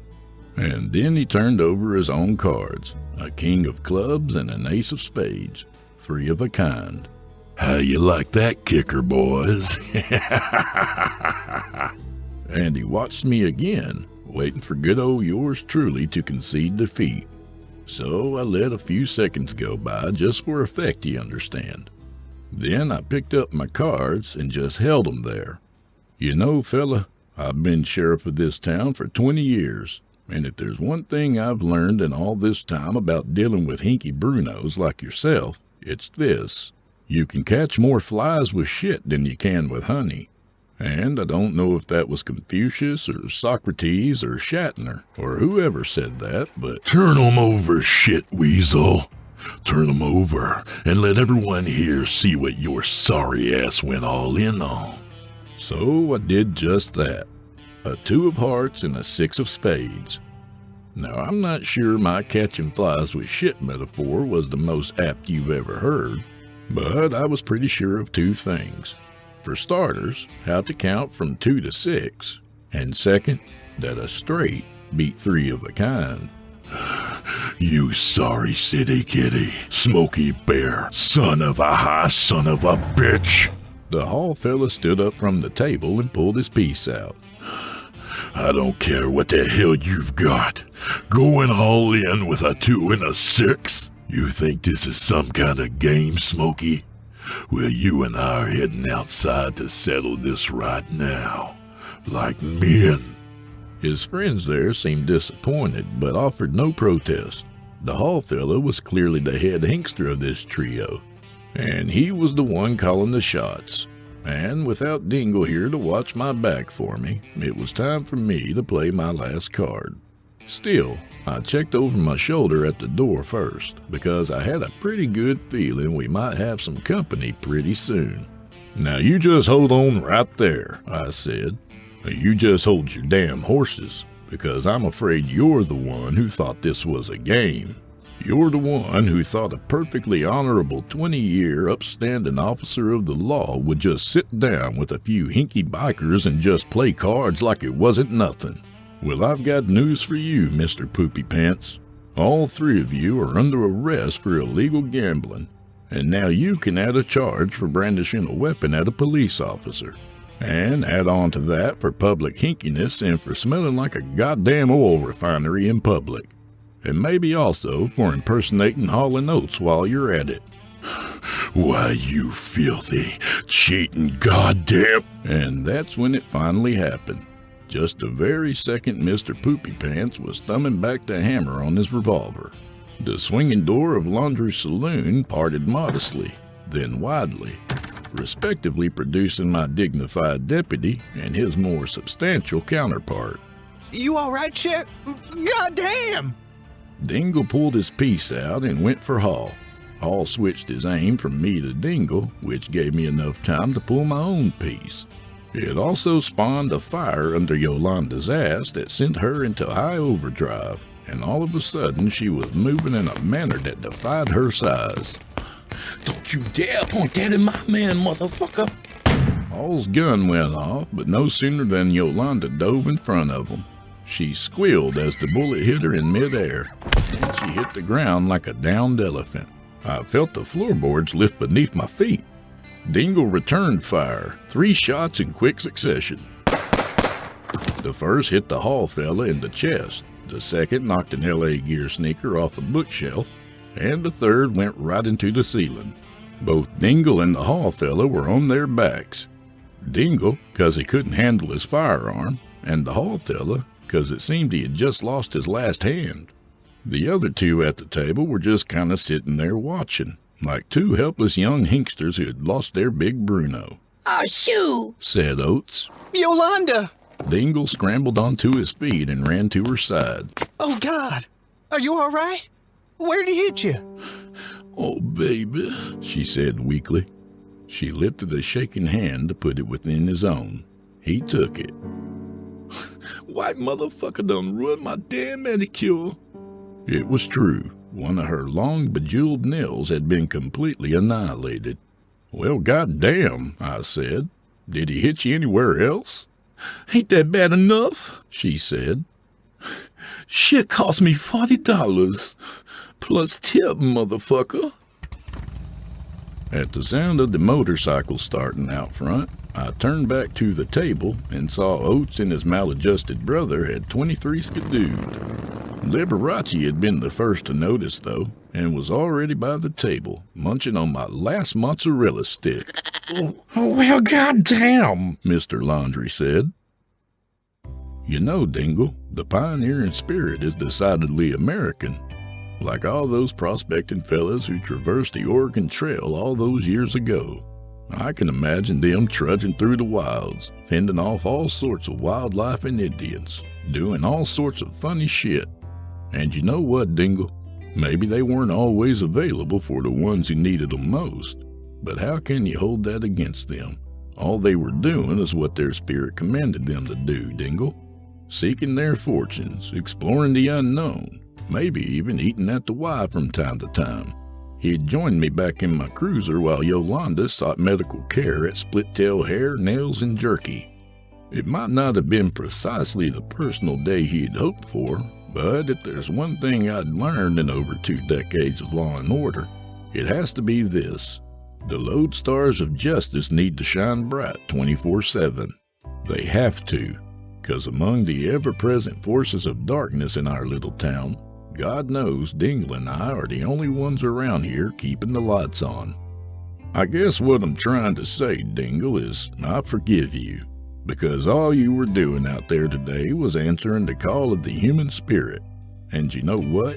You still answered my call too. Ain't that right, Deputy? Ain't that just as right can be? Well, suppose so, Sheriff. Even though you really didn't have to be playing cards with a bunch of... But I shut 'em up real quick by ruffling through the $80 I took from the table. I flipped halfway through, and before God Almighty, I peeled off 2 crisp 20s and handed them to Dingle. Because while Dingle's ass may depend on mine for its very existence, the deputy remains the keystone over my doorway to greatness. Not to say I'm not great already, you understand. All I'm saying is I appreciated it. Well, thanks, Sheriff. I knew there was something wrong by the way you were talking. Well, you've always had an ear for subtlety, Dingle, and that ought to take care of Yolanda's manicure there, seeing as it was just the one nail affected. A long nail, but just the one. And maybe there'll even be enough left over afterward for a couple's osteopathic massage. Then I considered things a moment and peeled off another 10 just to be sure. There, I said, that ought to cover it. Why the extra 10, Sheriff? Well, I just figured with Yolanda there's a lot to massage. What's that, Sheriff? Well, nothing really, Dingle. I'm just thinking in terms of square footage here. Surface area, know what I mean? I'm not sure I'm picking up what you're putting down, Sheriff. Oh, that's all right, I said. And all in all it was, because $30 was 10 more than I'd started the day with. There was one less Hinky Bruno the world had to worry about, and as far as I was concerned, goats were still welcome at Laundry Saloon. See, you can hardly penalize an old man like Mr. Laundry for keeping livestock in his restaurant when all he's trying to do is get by. Hell, when it comes down to it, there's probably a law against leaving your Halloween decorations up for months after the fact. But if there's one thing I've learned in all my years of law enforcement, and believe me, there are a couple of them, it's this. In the never-ending struggle for justice, some laws are just more important to enforce than others.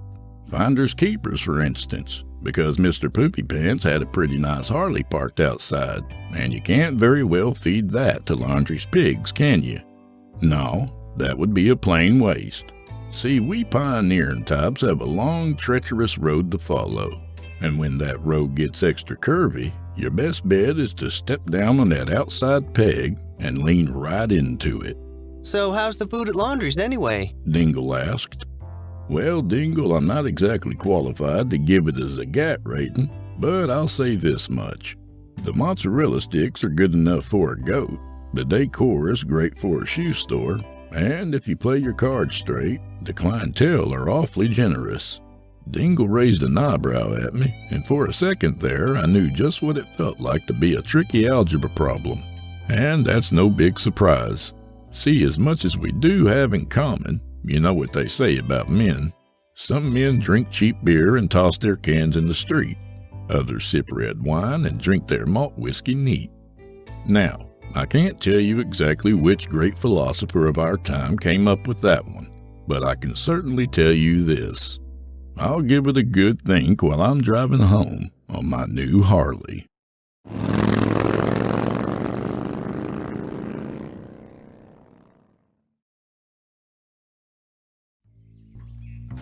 It's a rare day in a county like this one when an officer of the law can just sit back, put up his feet, and pale to chrysanthemum.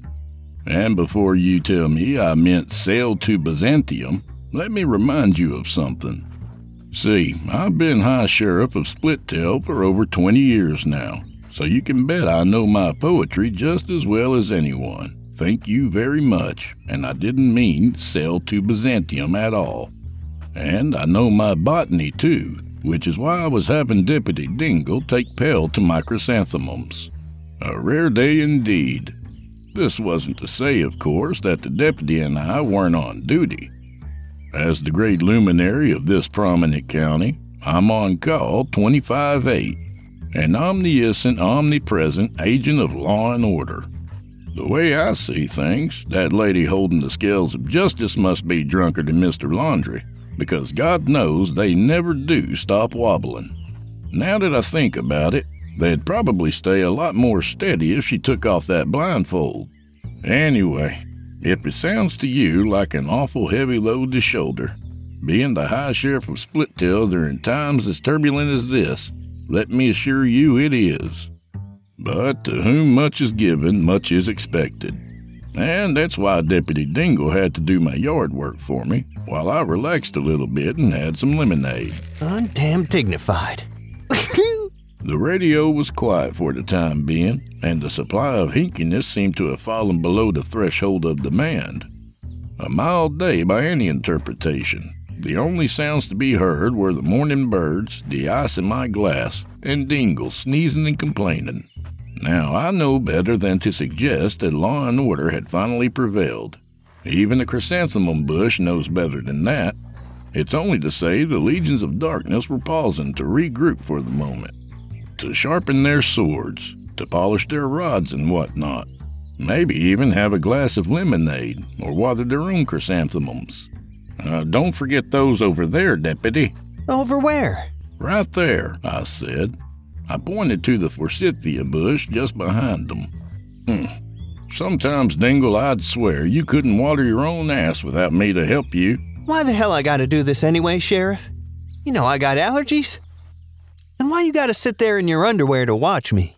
Well, normally I'd just point to my badge and remind him exactly why that was. But all I had on this instance were the, essentials. Just enough to make myself presentable before the Lord. Well, Deputy, to answer your questions in order, my plants need watering, and tan lines are unbecoming.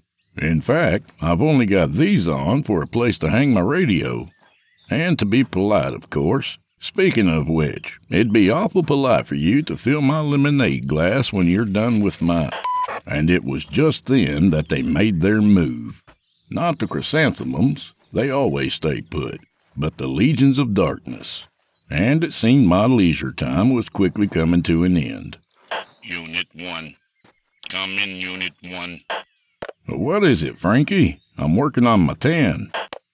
We're getting complaints of a smell coming from the McAllen's place. A smell? You telling me a smell is against the law? Is there even a radio code for that, Frankie? I don't believe there is one for a smell, sir. Well, say old Lady McAllen's baking cookies. Is that any reason to mobilize the forces of law enforcement? Because the last time I checked, Frankie, this was America. I understand the smell is objectionable, sir. Objectionable? Well, not everyone likes cookies, Frankie. Is that any reason to go making a hoo-ha? I don't believe it's cookies, sir. Well, goddamn. Something about a hoo-ha, Sheriff? Oh, the McAllen place is supposed to be emitting some kind of objectionable aroma, Deputy. Don't they have like 1 million cats over there? Well, I understand the lady of the house is an aficionado of sorts, but there's no law against that, is there, Dingle? Not that I'm aware of, Sheriff. No worse than sitting in your damn underwear while your deputy does the— Unit 1. Copy that, I said. If it is cookies, Frankie, you can consider me 10-6 until further notice, because for one thing, that's a substantial redirection of resources. And for another, I like cookies, and you can bet I'll be having a few myself. Do you copy? Copy that, Sheriff. I hung the radio back on my underwear strap and lay back for one last minute of sun. I had a good idea Byzantium was further away than I thought. Just can't imagine why you'd want so many cats. Yolanda's neighbor's got one. I swear I could be lying in her bed and allergic from all the way next door. I drained my lemonade. Well, I didn't know that about you, Deputy. That I'm allergic to cats? That she allowed you in her bed. Frankly, I'm appalled. Will the indignities ever cease? A little mourning dove landed on my fence post and took a shit. Then it made that funny sound they make and flew away. Not too polite, if you ask me. But things like that I tend to take as a sign. There's no such thing as coincidences in this world. No, the way I see it, everything happens for a reason. I got to my feet and kinda reoriented my underwear for upright mobility. Well, let's get a move on, Dingle. Something's rotten in the state of Denmark. Now, where'd I put my keys? Dingle just stood there for a second. You gonna get dressed, Sheriff? Well, surely I considered it, but there were two things that had me leaning the other way. For one thing, the greasy suntan lotion I had all over me did not play well with polyester. And next, the possibility there'd be nothing too bad going on. Most likely I'd send Dingle to the door to check, and we'd head right back here and get undressed again. Not Dingle, I mean. No one needs to see that. Yolanda does maybe, but sure as hell not me. Now, Deputy, we'll just take a little ride. See the sights, smell the smells. The garden can wait, Dingle, don't you worry. 'Tis an unweeded garden. Dingle shook his head. You know, from time to time, I'd almost sense him losing his zest for police work. Almost. But our yoke is a heavy load to shoulder. Even the greatest luminaries among us will occasionally grow weary. Not me, of course, but, well, you get the idea.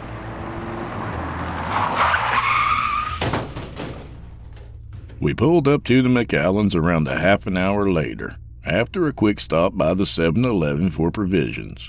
The slushy kept sliding around in my thighs, and the hot dog tasted like suntan lotion. But the minute I lowered the window to toss out the cardboard hot dog thing, I noted there was indeed an objectionable smell in the air.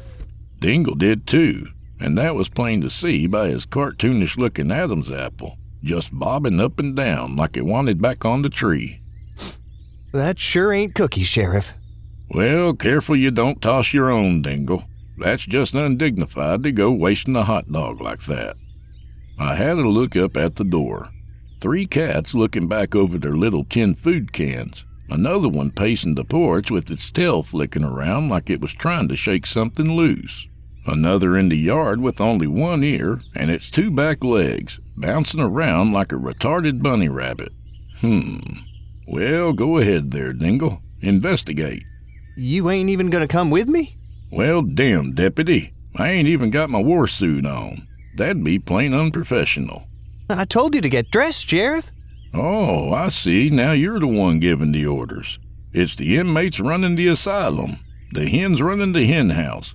God help us all. It's cats and dogs living together. Speaking of cats, Sheriff, all that cat hair's gonna kill me. I was hoping I could stand back a bit and let you do the talking. I sat there playing with my mustache a minute, just going through my catalog of leadership tactics. You know, if there's just one thing I've learned in all my years as a luminary, it's this. Sometimes a fella needs to be reminded just who he is. Not me, of course, but other fellas. Dingle, I ever tell you how proud I am to have you as my deputy? Being so brave and heroic as you are, so rugged and manly and downright gallant, it brings a tear to my eye sometimes just to think about it. How I'm just about the most downright goddamn luckiest sheriff there ever was. It's providential, Dingle. I mean, when you really stop and give it a real good thinky. Good gracious, you must have come right down from heaven. The 2-legged cat stopped bouncing for a second and kinda leaned on its face in the grass. You mean it, Sheriff? I'm surprised at you, Dingle. Here I am pouring my heart out, and you still doubt me. Let me tell you something. As sure as I've shed my vestments and lain bare my soul, I can think of no better man to investigate this matter than you. He sat there soaking it in for a minute, basking in the adulation, or stilling himself maybe. Already little cat hairs floated in through the open window and landed on my greasy physique. I went ahead and rolled up the window. No need to get dirty. Today, yours truly was administration only. Thusly, I sweetened the deal. I say you go ahead and clear the air like only a man like you can. And after that, we head to Splittail Taco and shut that bastard down. On me, deputy. I'm talking 10 crunchy tacos and large drinks. Affirmative. All right, Sheriff. I'm going in. I thrust out my mustache and gave the deputy a pat on the leg before he got out of the car. I figured in just a minute or two he'd be back holding some cat carcass by the tail. He could dangle it out the window while we went, and we'd maybe fling it off somewhere in Cooter, where it stinks anyway. Justice restored. I leaned back in the seat and watched Dingle navigate the minefield of cats. The retarded one just stopped to look at an old lawnmower and just stood there for a second with its one ear folded back. Then it turned around and started hopping the other way. Old Lady McAllen opened the door after a while, and you could practically see the stench hit Dingle. He wobbled a little bit, scared a few cats away in the process, but I was proud to see him compose himself. By the look on Mrs. McAllen's face, she must not have noticed the smell at all. She might very well have been baking cookies in the midst of it. Dingle went inside, and I turned on the radio for a little music. Allowed myself a little glance up at the photo still clipped to the visor. Dearest summer sausage, my old flame. The proverbial one that got away. I wondered how she was getting along up there in Schenectady, with all the city people, and the handheld video games, and the panini machines and whatnot. Yeah, sure, I'd tried looking her up on the computer, but with a name like Summer Sausage, you mostly turn up pictures of just that. No questions answered, and it only leaves me feeling hungry. When you really stop to think about it, the whole damn thing is like some cruel metaphor for life. She'd gone up there to be in the movies 10 long years ago. I haven't seen any movie with her in it, but to be honest, I haven't seen many movies to begin with. I guess different people have different ideas about what's fulfilling to them. Some people spend their days watching TV and picking their nose, and others don't have time to do either one. Some people watch actors playing roles, and others choose instead to play real roles. I'll tell you from my own experience, some people would rather play a sheriff's wife on TV than wake up a real one every morning. To each his own, I suppose. Country life just doesn't cut the mustard with some folks. And with a name like she has, I guess mustard is pretty important to her. Now, I'm not saying I'd never set foot in the great white north of Schenectady, but with all their gadgets and Game Boys and whatnot, God knows you'll never catch me slandering an inch of this great country. But to throw away my birthright, toss aside my divine purpose like so much cat shit, I'll tell you what, I'd sooner lay my prick in a panini press. That's to say, I'd already made up my mind. Maybe I was born to walk alone, like a drifter or something. A heart in need of rescue. Just waiting for love's goddamn charity. Lord knows where I'd found the strength to carry on. But I'll tell you what, a man with any guts at all is just bound to get kicked in them. Speaking of which, the deputy came spilling out the door just like someone had kicked him in the guts, and out came the hot dog right there on the porch steps. Well, here we go again, I said. I got out of the car and hurried over to the porch. I barely made it there in time to steady him before he went over the railing. What is it, deputy? The cats. The stink. Well, goddamn. I only remembered at that moment I was still in my underpants when I saw Mrs. McAllen standing there looking at me. At first I thought she was blushing, but the longer I looked, that was just her makeup. Beside that, she looked kinda pale, honestly. Morning there, Mrs. McAllen. Mr. Sheriff, why are you in your drawers? Never mind, I said. I was just getting dressed when I sensed Dingle here teetering, and came right away. But enough about that. How you been? How's the mister? What's that now? Speak up, Sheriff. How's the mister? Oh, Wesley? Oh, you never know with Wesley. Never mind him. What's wrong with this one? He got the coronavirus or something? No, he's just fine. Must have been something he ate, 'cause there's nothing at all objectionable about this nice lady's home, right, Dingle? 'Cause even to suggest such a thing would be downright uncouth. Ain't that right, Deputy? Ain't that just as right can get? Right you are, Sheriff. Oh, well, that's fine. So what brings you gentlemen here today? Mr. Dingle says there's something about a smell in the area. Now, my senses aren't what they used to be, but I haven't noticed anything myself. Oh, I'm sorry. I've forgotten my manners. Come on inside, boys. I'll fix you some lemonade. Very nice of you, ma'am. After you, Dingle. Dingle regarded me unkindly for a moment, but I gave him my mustache look again to remind him how gallant he was.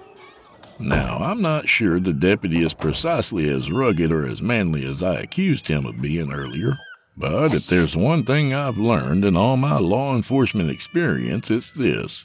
We rise ourselves by lifting others. Dingle had told me old lady McAllen was supposed to have had 1,000,000 cats. Well, if that were the truth, they were all accounted for right there in the front room. And to be honest, it might have been closer to 2,000,000. Tails sticking up everywhere. Some of them walking around, others curled into great piles. The floor was basically one big food dish, and there was a big basin full of water where in a normal house you'd typically find a TV set. Dingle's eyes were starting to water. His face looked a little swollen, too, now that I noticed it. You boys make yourselves comfortable while I go fetch some lemonade.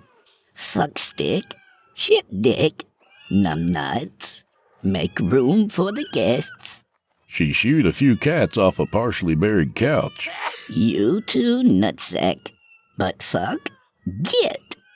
Those are some colorful names, Mrs. McAllen, I said. What's that now? Speak up now, Sheriff.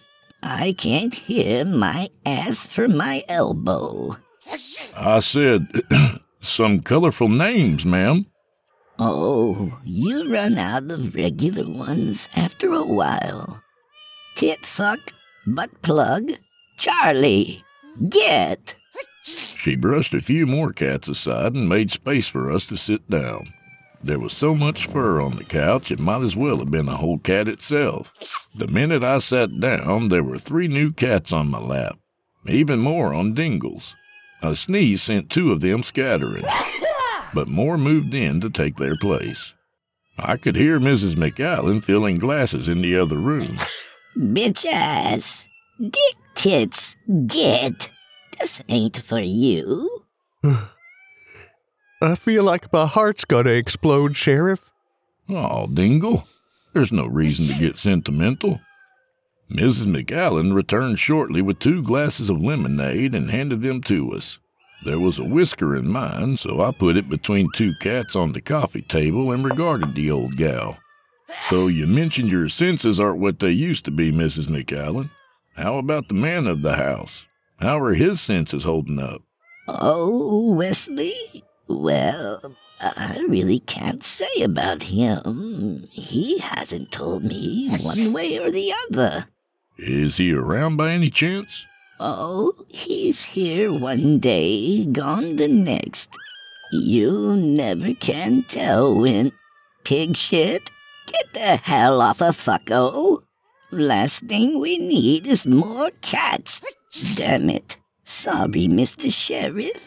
Quite all right. So you say Mr. McAllen's in and out a lot of the time? What's that now? Wesley, you say he's in and out? Oh, Wesley's always been a free spirit. He comes and goes. I've grown accustomed to... Dillhole, stop fucking with Buttnut. I've gotten used to it, I suppose. So busy with the cats, I barely have time to... Shit, bastard! The litter's right goddamn there! So he himself never complained about an aroma of any kind? Mrs. McAllen appeared to mull that one over a minute. You know what? I just can't remember. My memory's not much better than my hearing these days. Can't remember my ass from my elbow. You sure do remember a whole lot of cat names, ma'am. Well, that's for them. Fuckwad, damn it. I tell you, that one's always going bug shit. Ooh, that's another good one. I stood then, noted my legs were so covered in cat hair, I practically had pants on now. Dingle's face looked like he had stuck it in a bee's nest. Well, in any case, Mrs. McAllen, the deputy and I are going to have to take a little look around just to rule out any potential aromas coming from here. Now, for the life of me, I can't picture how or why that might be the case, but this way, when someone calls me up and says something smells, I can tell them, well, mister, it sure as heck ain't the McAllen's household, 'cause I was just there myself and it was just as fresh and clean as a daisy. Daisy dipped in shit, Dingle muttered. Dingle, I'm surprised at you. I'm gonna die, Sheriff. I think I see Jesus right now. Well, God bless you, Mr. Deputy. Have some nice lemonade. Fart face, get. She batted away a cat pawing at the rim of Dingle's glass. Oh, I'll take mine on the way out. You too, Deputy? I don't know if I'm gonna make it out, Sheriff. That's my deputy, always modeling. Well, don't mind us, Mrs. McAllen. We're just gonna have a little looky. Say you want a cookie? I can make cookies. No, ma'am. I said we're gonna have a little look around, that's all. You just get back to your kitty cats. You won't even know we're here. You're queer? Here. I said you won't even know we're here. Oh, well, I suppose that's all right. You boys go ahead and do what you gotta. Fucko, settle down. You wanna live outside like two legs? While the lady of the house tended to her hoard, Dingle and I inspected the premises. The house looked at one time to have been carpeted, but only shreds of evidence remained poking out from under the skirtboards. A Rubenesque specimen of cat filled the entire kitchen sink, and a runty one luxuriated on it like a feather pillow, lapping at the perpetually dripping faucet. 3 others curled up in an empty pizza box watched me defensively like they were expecting me to judge them for it. Dingle kind of wobbled along behind me, just sniffing and sneezing like someone had sprayed him with Agent Orange. Since most of the houses around here were just the same, I knew my way around the corners before I even got to them.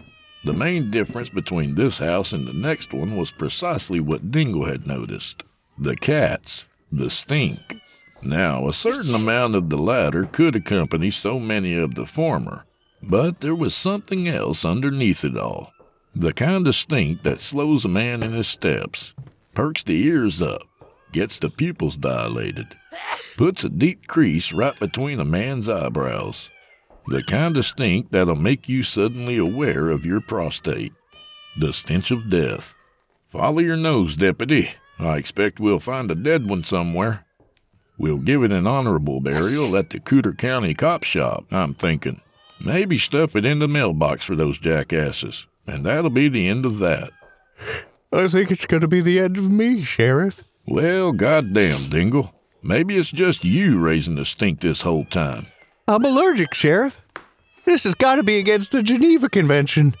Deputy, if there's one thing I've learned in all my years of law enforcement, it's this. Sometimes police work just ain't all that conventional. Well, forget following my nose. My nose hadn't worked since the living room. Well, damn, I said. But I suppose it's like anything else. Not everyone has a nose for police work like yours truly.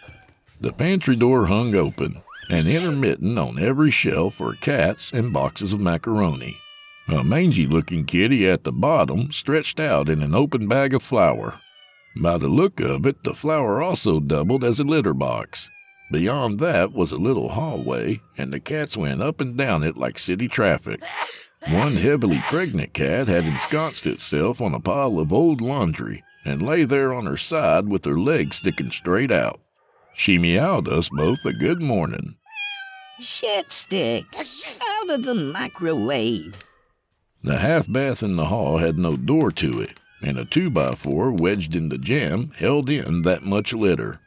The whole room was full of it, made mountainous with clumps of cat turds. The toilet must have been shut off because it was full, bowl and tank, both with cat food. A couple tabbies sat perched on the rim, eating, with their tails twitching contentedly. God damn, I told Dingle. These bastards are living the life of Riley. No dead one, Sheriff? Not a one. And to be honest, I can't say whether we're getting any closer or further from it. What do you think, Deputy? I turned to look at him then, and kind of wish I hadn't. His face looked like a depressurized sea creature. I'm seeing stars, Sheriff. I gotta get out of here soon. Well, look harder, Dingle. We gotta be getting close. This ain't the Taj Mahal, you know. Dingle and I proceeded into the bedroom. 1,000 iridescent eyes turned our way. While the typical stink was strong as ever, each one appeared among the living. I got on my knees by the bed and lifted the dust ruffle. A Siamese fella under there hissed at me. Beg your pardon. Oh, shit! When I turned to look at the deputy, he had a cat stuck to his face. It must have jumped on him from the bookshelf. Looked to be on there pretty good. Dingle started spinning and knocked over a floor lamp.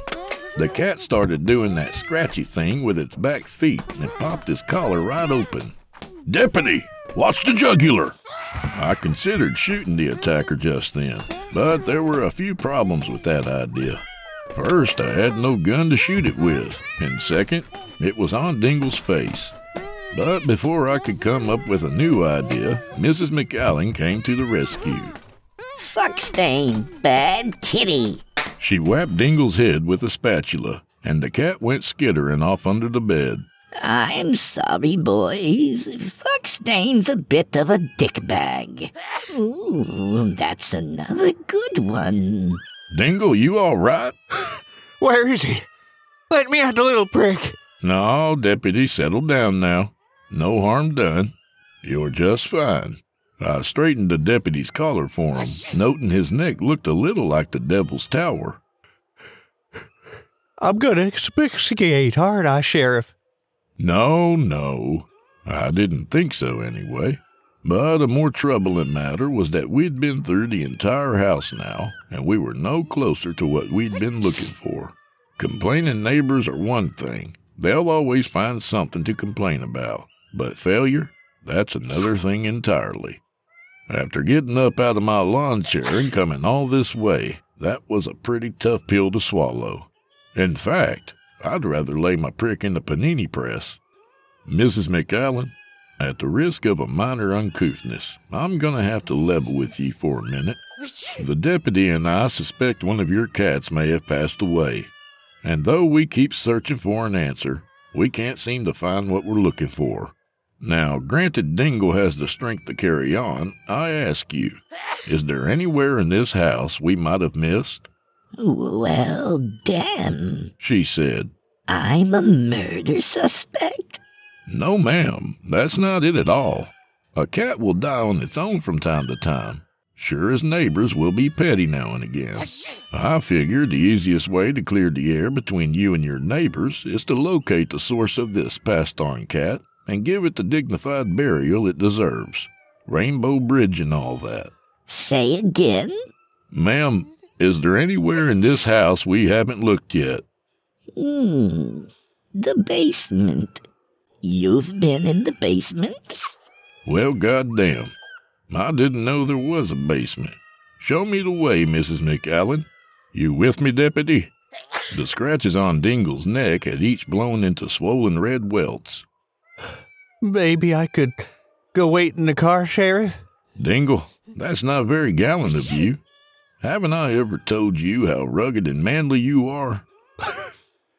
Our Father, who art in heaven. Basement's over this way, gentlemen. Haven't been down there for years. Not since my knees stopped bending right. Shit balls, get! The basement door was an inconspicuous little door. It was easy to miss. Once she cracked it, however, it was pretty clear we were right over the target. The smell billowing out like the entrance to hell. And I've never been more aware of my prostate than I was just then. Good God, Mrs. McAllen, if this ain't the problem we're looking for, I believe it's a worse one. Say again, Sheriff? I lifted a hand to dismiss her, then waved Dingle to come down with me. Then I changed my mind and had him go first. A little ways down, I hit a light switch and a dim bulb went on. The moment it did, you could hear the skittering critters and insects down there run for cover. The stench was so thick, I was worried it would soak into my mustache and stay there. And it got even worse the lower we went. A stink so bad, it was heavier than air. I'm not feeling so hot, Sheriff. Oh, Deputy, now's not the time to be so self-conscious. Keeping a handful of his shirt the whole time in case he started teetering again, I followed Dingle down the stairs until we got to the bottom. And once I stepped onto the cement, it was all pretty clear, the source of this olfactory dilemma. Only it wasn't a cat's eyes staring back at me like I expected. Oh, thank heavens. I thought you'd never show up. Gee whiz, what year is it? Why are you in your drawers? Well, goddamn. It was old Wesley McAllen, sitting right there in the corner between the water heater and the wall. By the look of him, I guessed he'd been sitting there a long time. First off, he looked like he hadn't had a shave or a bath in months. Second, he had no legs. The lower parts of him, anyway. Just blackened, festering stumps at the knees. Jesus, Sheriff. Dingle didn't look much better than McAllen's legs. He was wobbling like we were on the high seas. Dingle? A little mal de mer? He all right? McAllen asked. Oh, he's had a hard day. You don't look so good yourself, fella. Mind telling me what the hell you're doing down here with no legs? Well, I came down here some time ago, looking for a bag of beans. Damn cat ran under my feet, and I tripped on him and wedged myself in here. Think it was shitballs, that little bastard. Tried everything I could to get out, but there's just no way. I've been down here for, I don't even know, Sheriff. Must be months. Well, that can't be, Mr. McAllen. If it were months, you'd surely have starved to death. I screamed for days, Sheriff. But the old gal can't hear her ass from her elbow. So, after I got done with the beans, I started in on my legs. Ate those, ate 2 cats, a couple silverfish, no salt or pepper. I'm in poorly shape, Sheriff. Think you can yank my ass out of here? I was still staring at the fella's legs. He was sitting in a pile of shit and maggots, just dangling rotten meat like a month-old turkey carcass. He was wiggling around his upper legs like an excited kid in a big chair. It was no mystery anymore what stunk so bad. McAllen was rotten alive down here. Aside from that, he seemed in pretty good spirits, all things considered. I'm not sure I want to go yanking on you in your condition, Mr. McAllen. Well, now you sound like my wife, Sheriff. Here, just grab my arm, will you?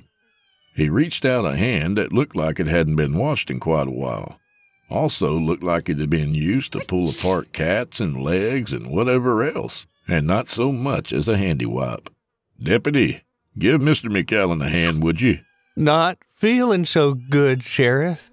His eyes were just about swollen shut now, and his neck looked like a weird pull toy.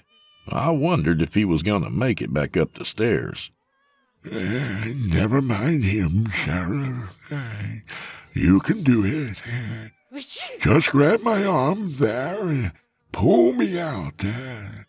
I got no leverage on my own. Well, so much for administrative work. You know, if there's one thing I've learned in all my years of law enforcement, it's this. You want something done, sometimes it's best to do it yourself. I grabbed Mr. McAllen around the wrist and pulled.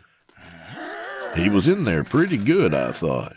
By the size of him, he couldn't have weighed more than $140, probably less without his legs. But once his torso squeezed out from between the water tank and the wall, you could hear the Velcro sound of his ass glued to the floor. I spaced my feet apart and gave him another good yank. The dried shit and whatever else peeled off the cement like an overcooked meal.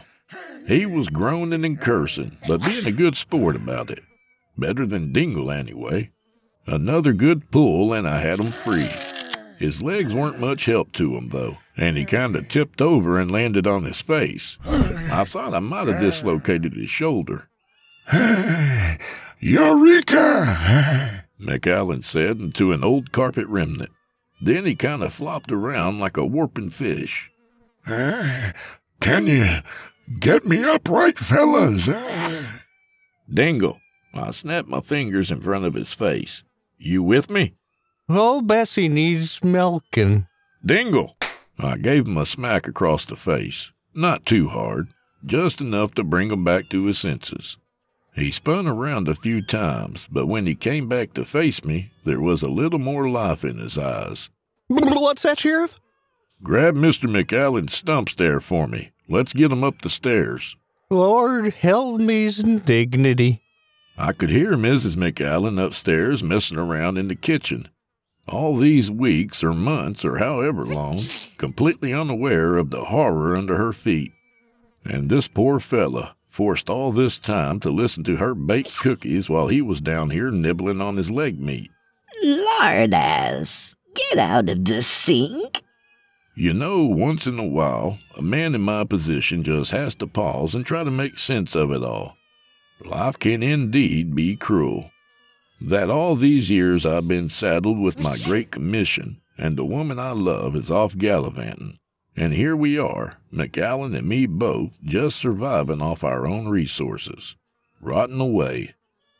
One day I was going to do something about that, I decided. One day when the scales of justice were plumb level and the legions of darkness were finally brought to heel. One day I was going to strike a blow for all the sheriff balls of this world. I wasn't sure when, and I wasn't sure how. All I knew was one day I was going to do something. Dingle, after deliberating how to get Mr. McAllen's stumps under his arms, did just that. I got him under the armpits and we walked him up the staircase. Whatever mess was caked in Mr. McAllen's undercarriage was right under Dingle's face, and I'll bet he was pleased for the moment his nose didn't work. Didn't keep him from barfing a little on Wesley's lap, but all in all, he didn't smell any worse for it. We backed out of the doorway and stood in the missus's kitchen, waiting for her to notice. A few cats watched us wide-eyed, then made a beeline for the living room. Lardass wobbled in the sink, but ultimately stayed there. Agnes, damn it! She startled when she saw us, and her cookie sheet fell in a litter box. Wesley, where the hell have you been? Where'd your legs go? Well, it's a long story. What's that? Said it's a long story. I'd like to know just how long that was, I said, even though I figured it didn't really matter. If there's one thing I've learned all these years, it has to be this. All's well that ends well. You got the beans? Last I remember, you were supposed to bring up the beans. You been whoring again? Where the hell'd your legs go? I ate the damn beans, Agnes. plus 2 cats, and my legs. You ate the cats? You sick bastard? Which ones? No Tail and Motherfucker, I think. Well, fuck me. Why didn't you call me? I did call you. You didn't hear me. What's that now? A great sigh left Mr. McAllen, and he suddenly seemed less relieved than he had just a minute ago. Sheriff, I changed my mind. Maybe just put me back down in the cellar. I'll get by. Said you want pie? Why would you want to do that, Mr. McAllen? Besides, I think you need some medical attention here. Those legs of yours are a bit outside the Band-Aid territory. Sheriff, I've been down there so long, I forgot what I was missing.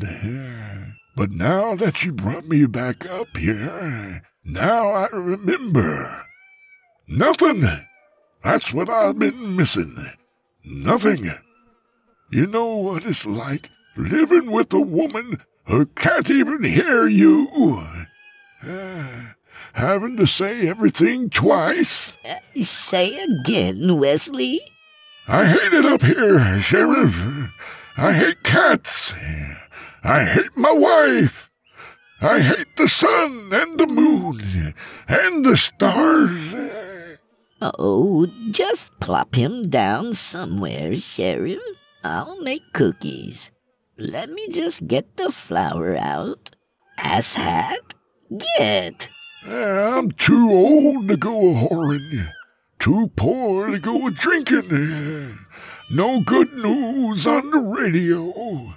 Nothing worth watching on TV. Nothing to eat without cat hair in it. And God help you if you eat those cookies. I had it, Sheriff. In fact, now I think about it, these past weeks or months or however long have been pretty darn relaxing. Just put me back where you found me, Sheriff. Throw down a few boxes of macaroni. I'll be okay. Well, goddamn, I said. 'Tis an unweeded garden indeed. Unit 1. Come in, Unit 1. What is it, Frankie? More calls about the McAllen house. Requesting an update, sir. Oh, right. Well, I tell you, Frankie, the deputy and I were just there having some lemonade and cookies, and I'll tell you what, just the cleanest, freshest little house I've ever set foot in. I suggest you tell anyone complaining to go check their upper lip, 'cause there might be some shit on it. That's Matthew 7:5, Frankie. Wipe the shit off thine own lip before you go wasting police resources. Do you copy, dispatch? Copy that, Sheriff. I hung the radio back on my underwear strap and brushed the cat hair off my cheek. I wasn't so greasy anymore as I was dusty and hairy. The car was gonna need a cleaning. As soon as Dingle's swelling went down a bit, I'd have him right on it. How you holding up there, deputy? Fresh air doing you good? I think the stink's stuck in my nose, Sheriff. I may never get rid of it. Oh, just you hold on a second, Dingle. I say there's never been a better time to fart than I let him have just then. I even rolled up the window to make sure he got all of it. How's that, deputy? You know, if there's one thing I've learned all these years working together, it's got to be this. Every little problem has a fix. May not always be what you expected it to be. May not always be pretty either. But you and me, pal, we always come out smelling like daisies. Ain't that right, Dingle? Ain't that just as right can get? Dingle? Dingle? Well, the deputy seemed to have lost consciousness just then.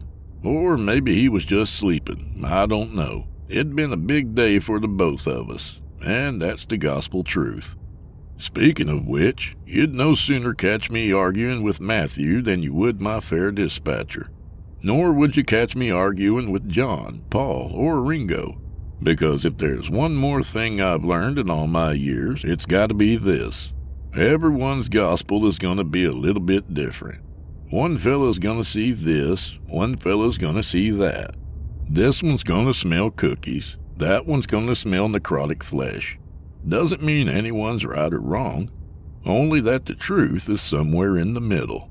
See, the scales of justice are supposed to wobble a bit, and there's a good reason that lady holding them wears a blindfold. Sometimes you just gotta hold your nose, turn away, and let people do what they're gonna do. About all you can do for yourself is heed the time-honored words of your mama. Always put on clean drawers in the morning. Whatever decisions you make after that, well, it's not always going to be a good one or a bad one. Sometimes you just got to go through the motions. Eventually, I guess you just got to give up. In the case of Mr. McAllen, I guess he had finally found Byzantium. Who was I to turn him around? I got a few odd looks at Splittail tacos and dry cleaning, but Dingle was still unconscious, so I had to go in by myself. What are clothes anyway but a micrometer-thin facade of dignity? A lot of good they did Dingle. So, with the Baron, which only a great luminary can carry himself, I ordered 5 crunchy tacos and an orange Fanta. I sat eating and thought to myself, maybe one of these days I'll drive up to Schenectady and see what's what. Maybe I'd trim my mustache up to my upper lip and get a fancy haircut and a pair of loafers, and maybe even a nice suit. Maybe I'd trade my gun in for a handheld video game and learn on the internet about ciabatta loaves and panini makers and coffee-flavored beer and fancy teas. Maybe. And maybe Mr. McAllen will grow his legs back, because a guy like me, I've been walking the lonely street of dreams all my life. And I've learned quite a few things along the way. I know I don't bring them up very often, but believe me, I have. And if there's one thing I've learned most of all, it's this. People don't change. Hell, if you were anything like me, why would you want to?